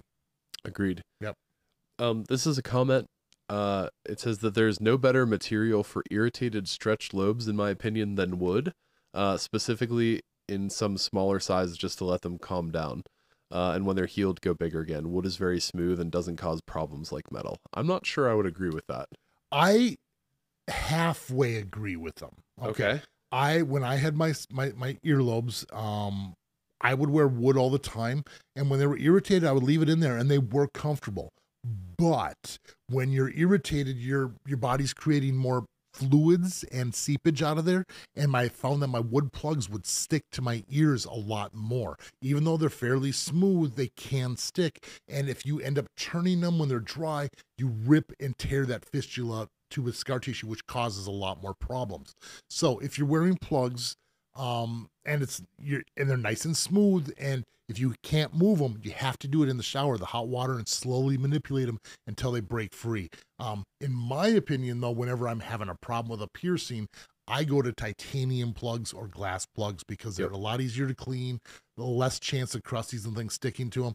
I don't know what it was about the wood plugs, though. Maybe it's because they're more absorbing of the moisture compared to glass and a metal, so the moisture didn't stick around and they dried out, therefore healing a little bit better. But you're right, there's something to it, but it sticks, and that's the part that can cause a different type of problem. So you got to be careful. Awesome. Yes. It's a good point. I'm surprised you brought that up. I mean, most people don't wear the wood plugs, and I did notice that back in the day too, but it's the sticking. So yeah. Yep, for sure. Cool. Great point. Let's see. This is a question from Motocross Graveyard. Motocross. What's Scott's daily routine that makes him so positive and humble? And somebody responded and said, "Cake?" ? There we go. Yeah, more cake. Positive and humble. It's just It's in my blood. It's all I know is piercing. So it's just so easy for me to talk about. And it's my passion. So I bet if whatever your passion is, we were sitting talking about it, you're going to chip her up a little bit too. Now, if you want to talk to me about like cars and like what's wrong with my car, I'm not going to be as happy. So that's true. pretty much what it is. It's like find some passion, things you love, and it's a lot easier to be happy and happier in life.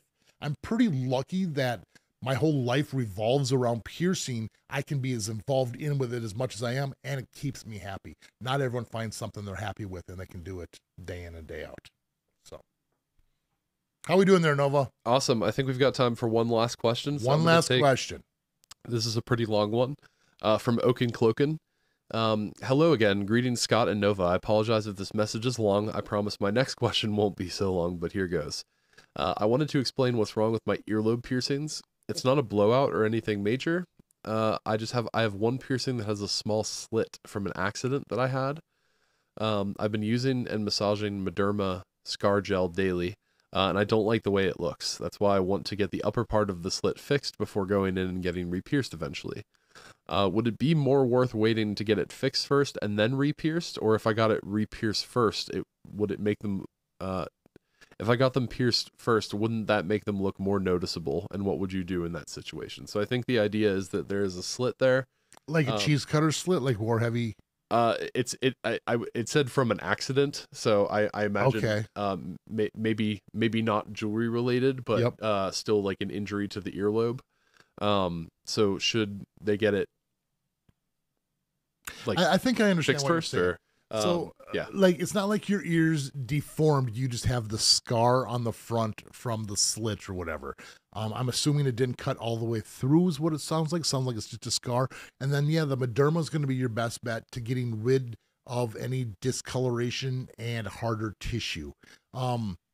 Without the Mederma, even if you just had a big scar going across your ear, you still can technically get it pierced and heal it up. It just, the scar tissue generally won't go away. We don't ever want to use Mederma or some sort of scar tissue remover where there's piercings or healed piercings, because it's going to, you've healed that fistula and that eats the fistula away, kind of leaving it raw or really, really thinning it out, and your piercing is going to really, really act up. So the Mederma is great for getting rid of the scar tissue. And then once you're okay with the way your ear looks, you're totally fine to get it pierced.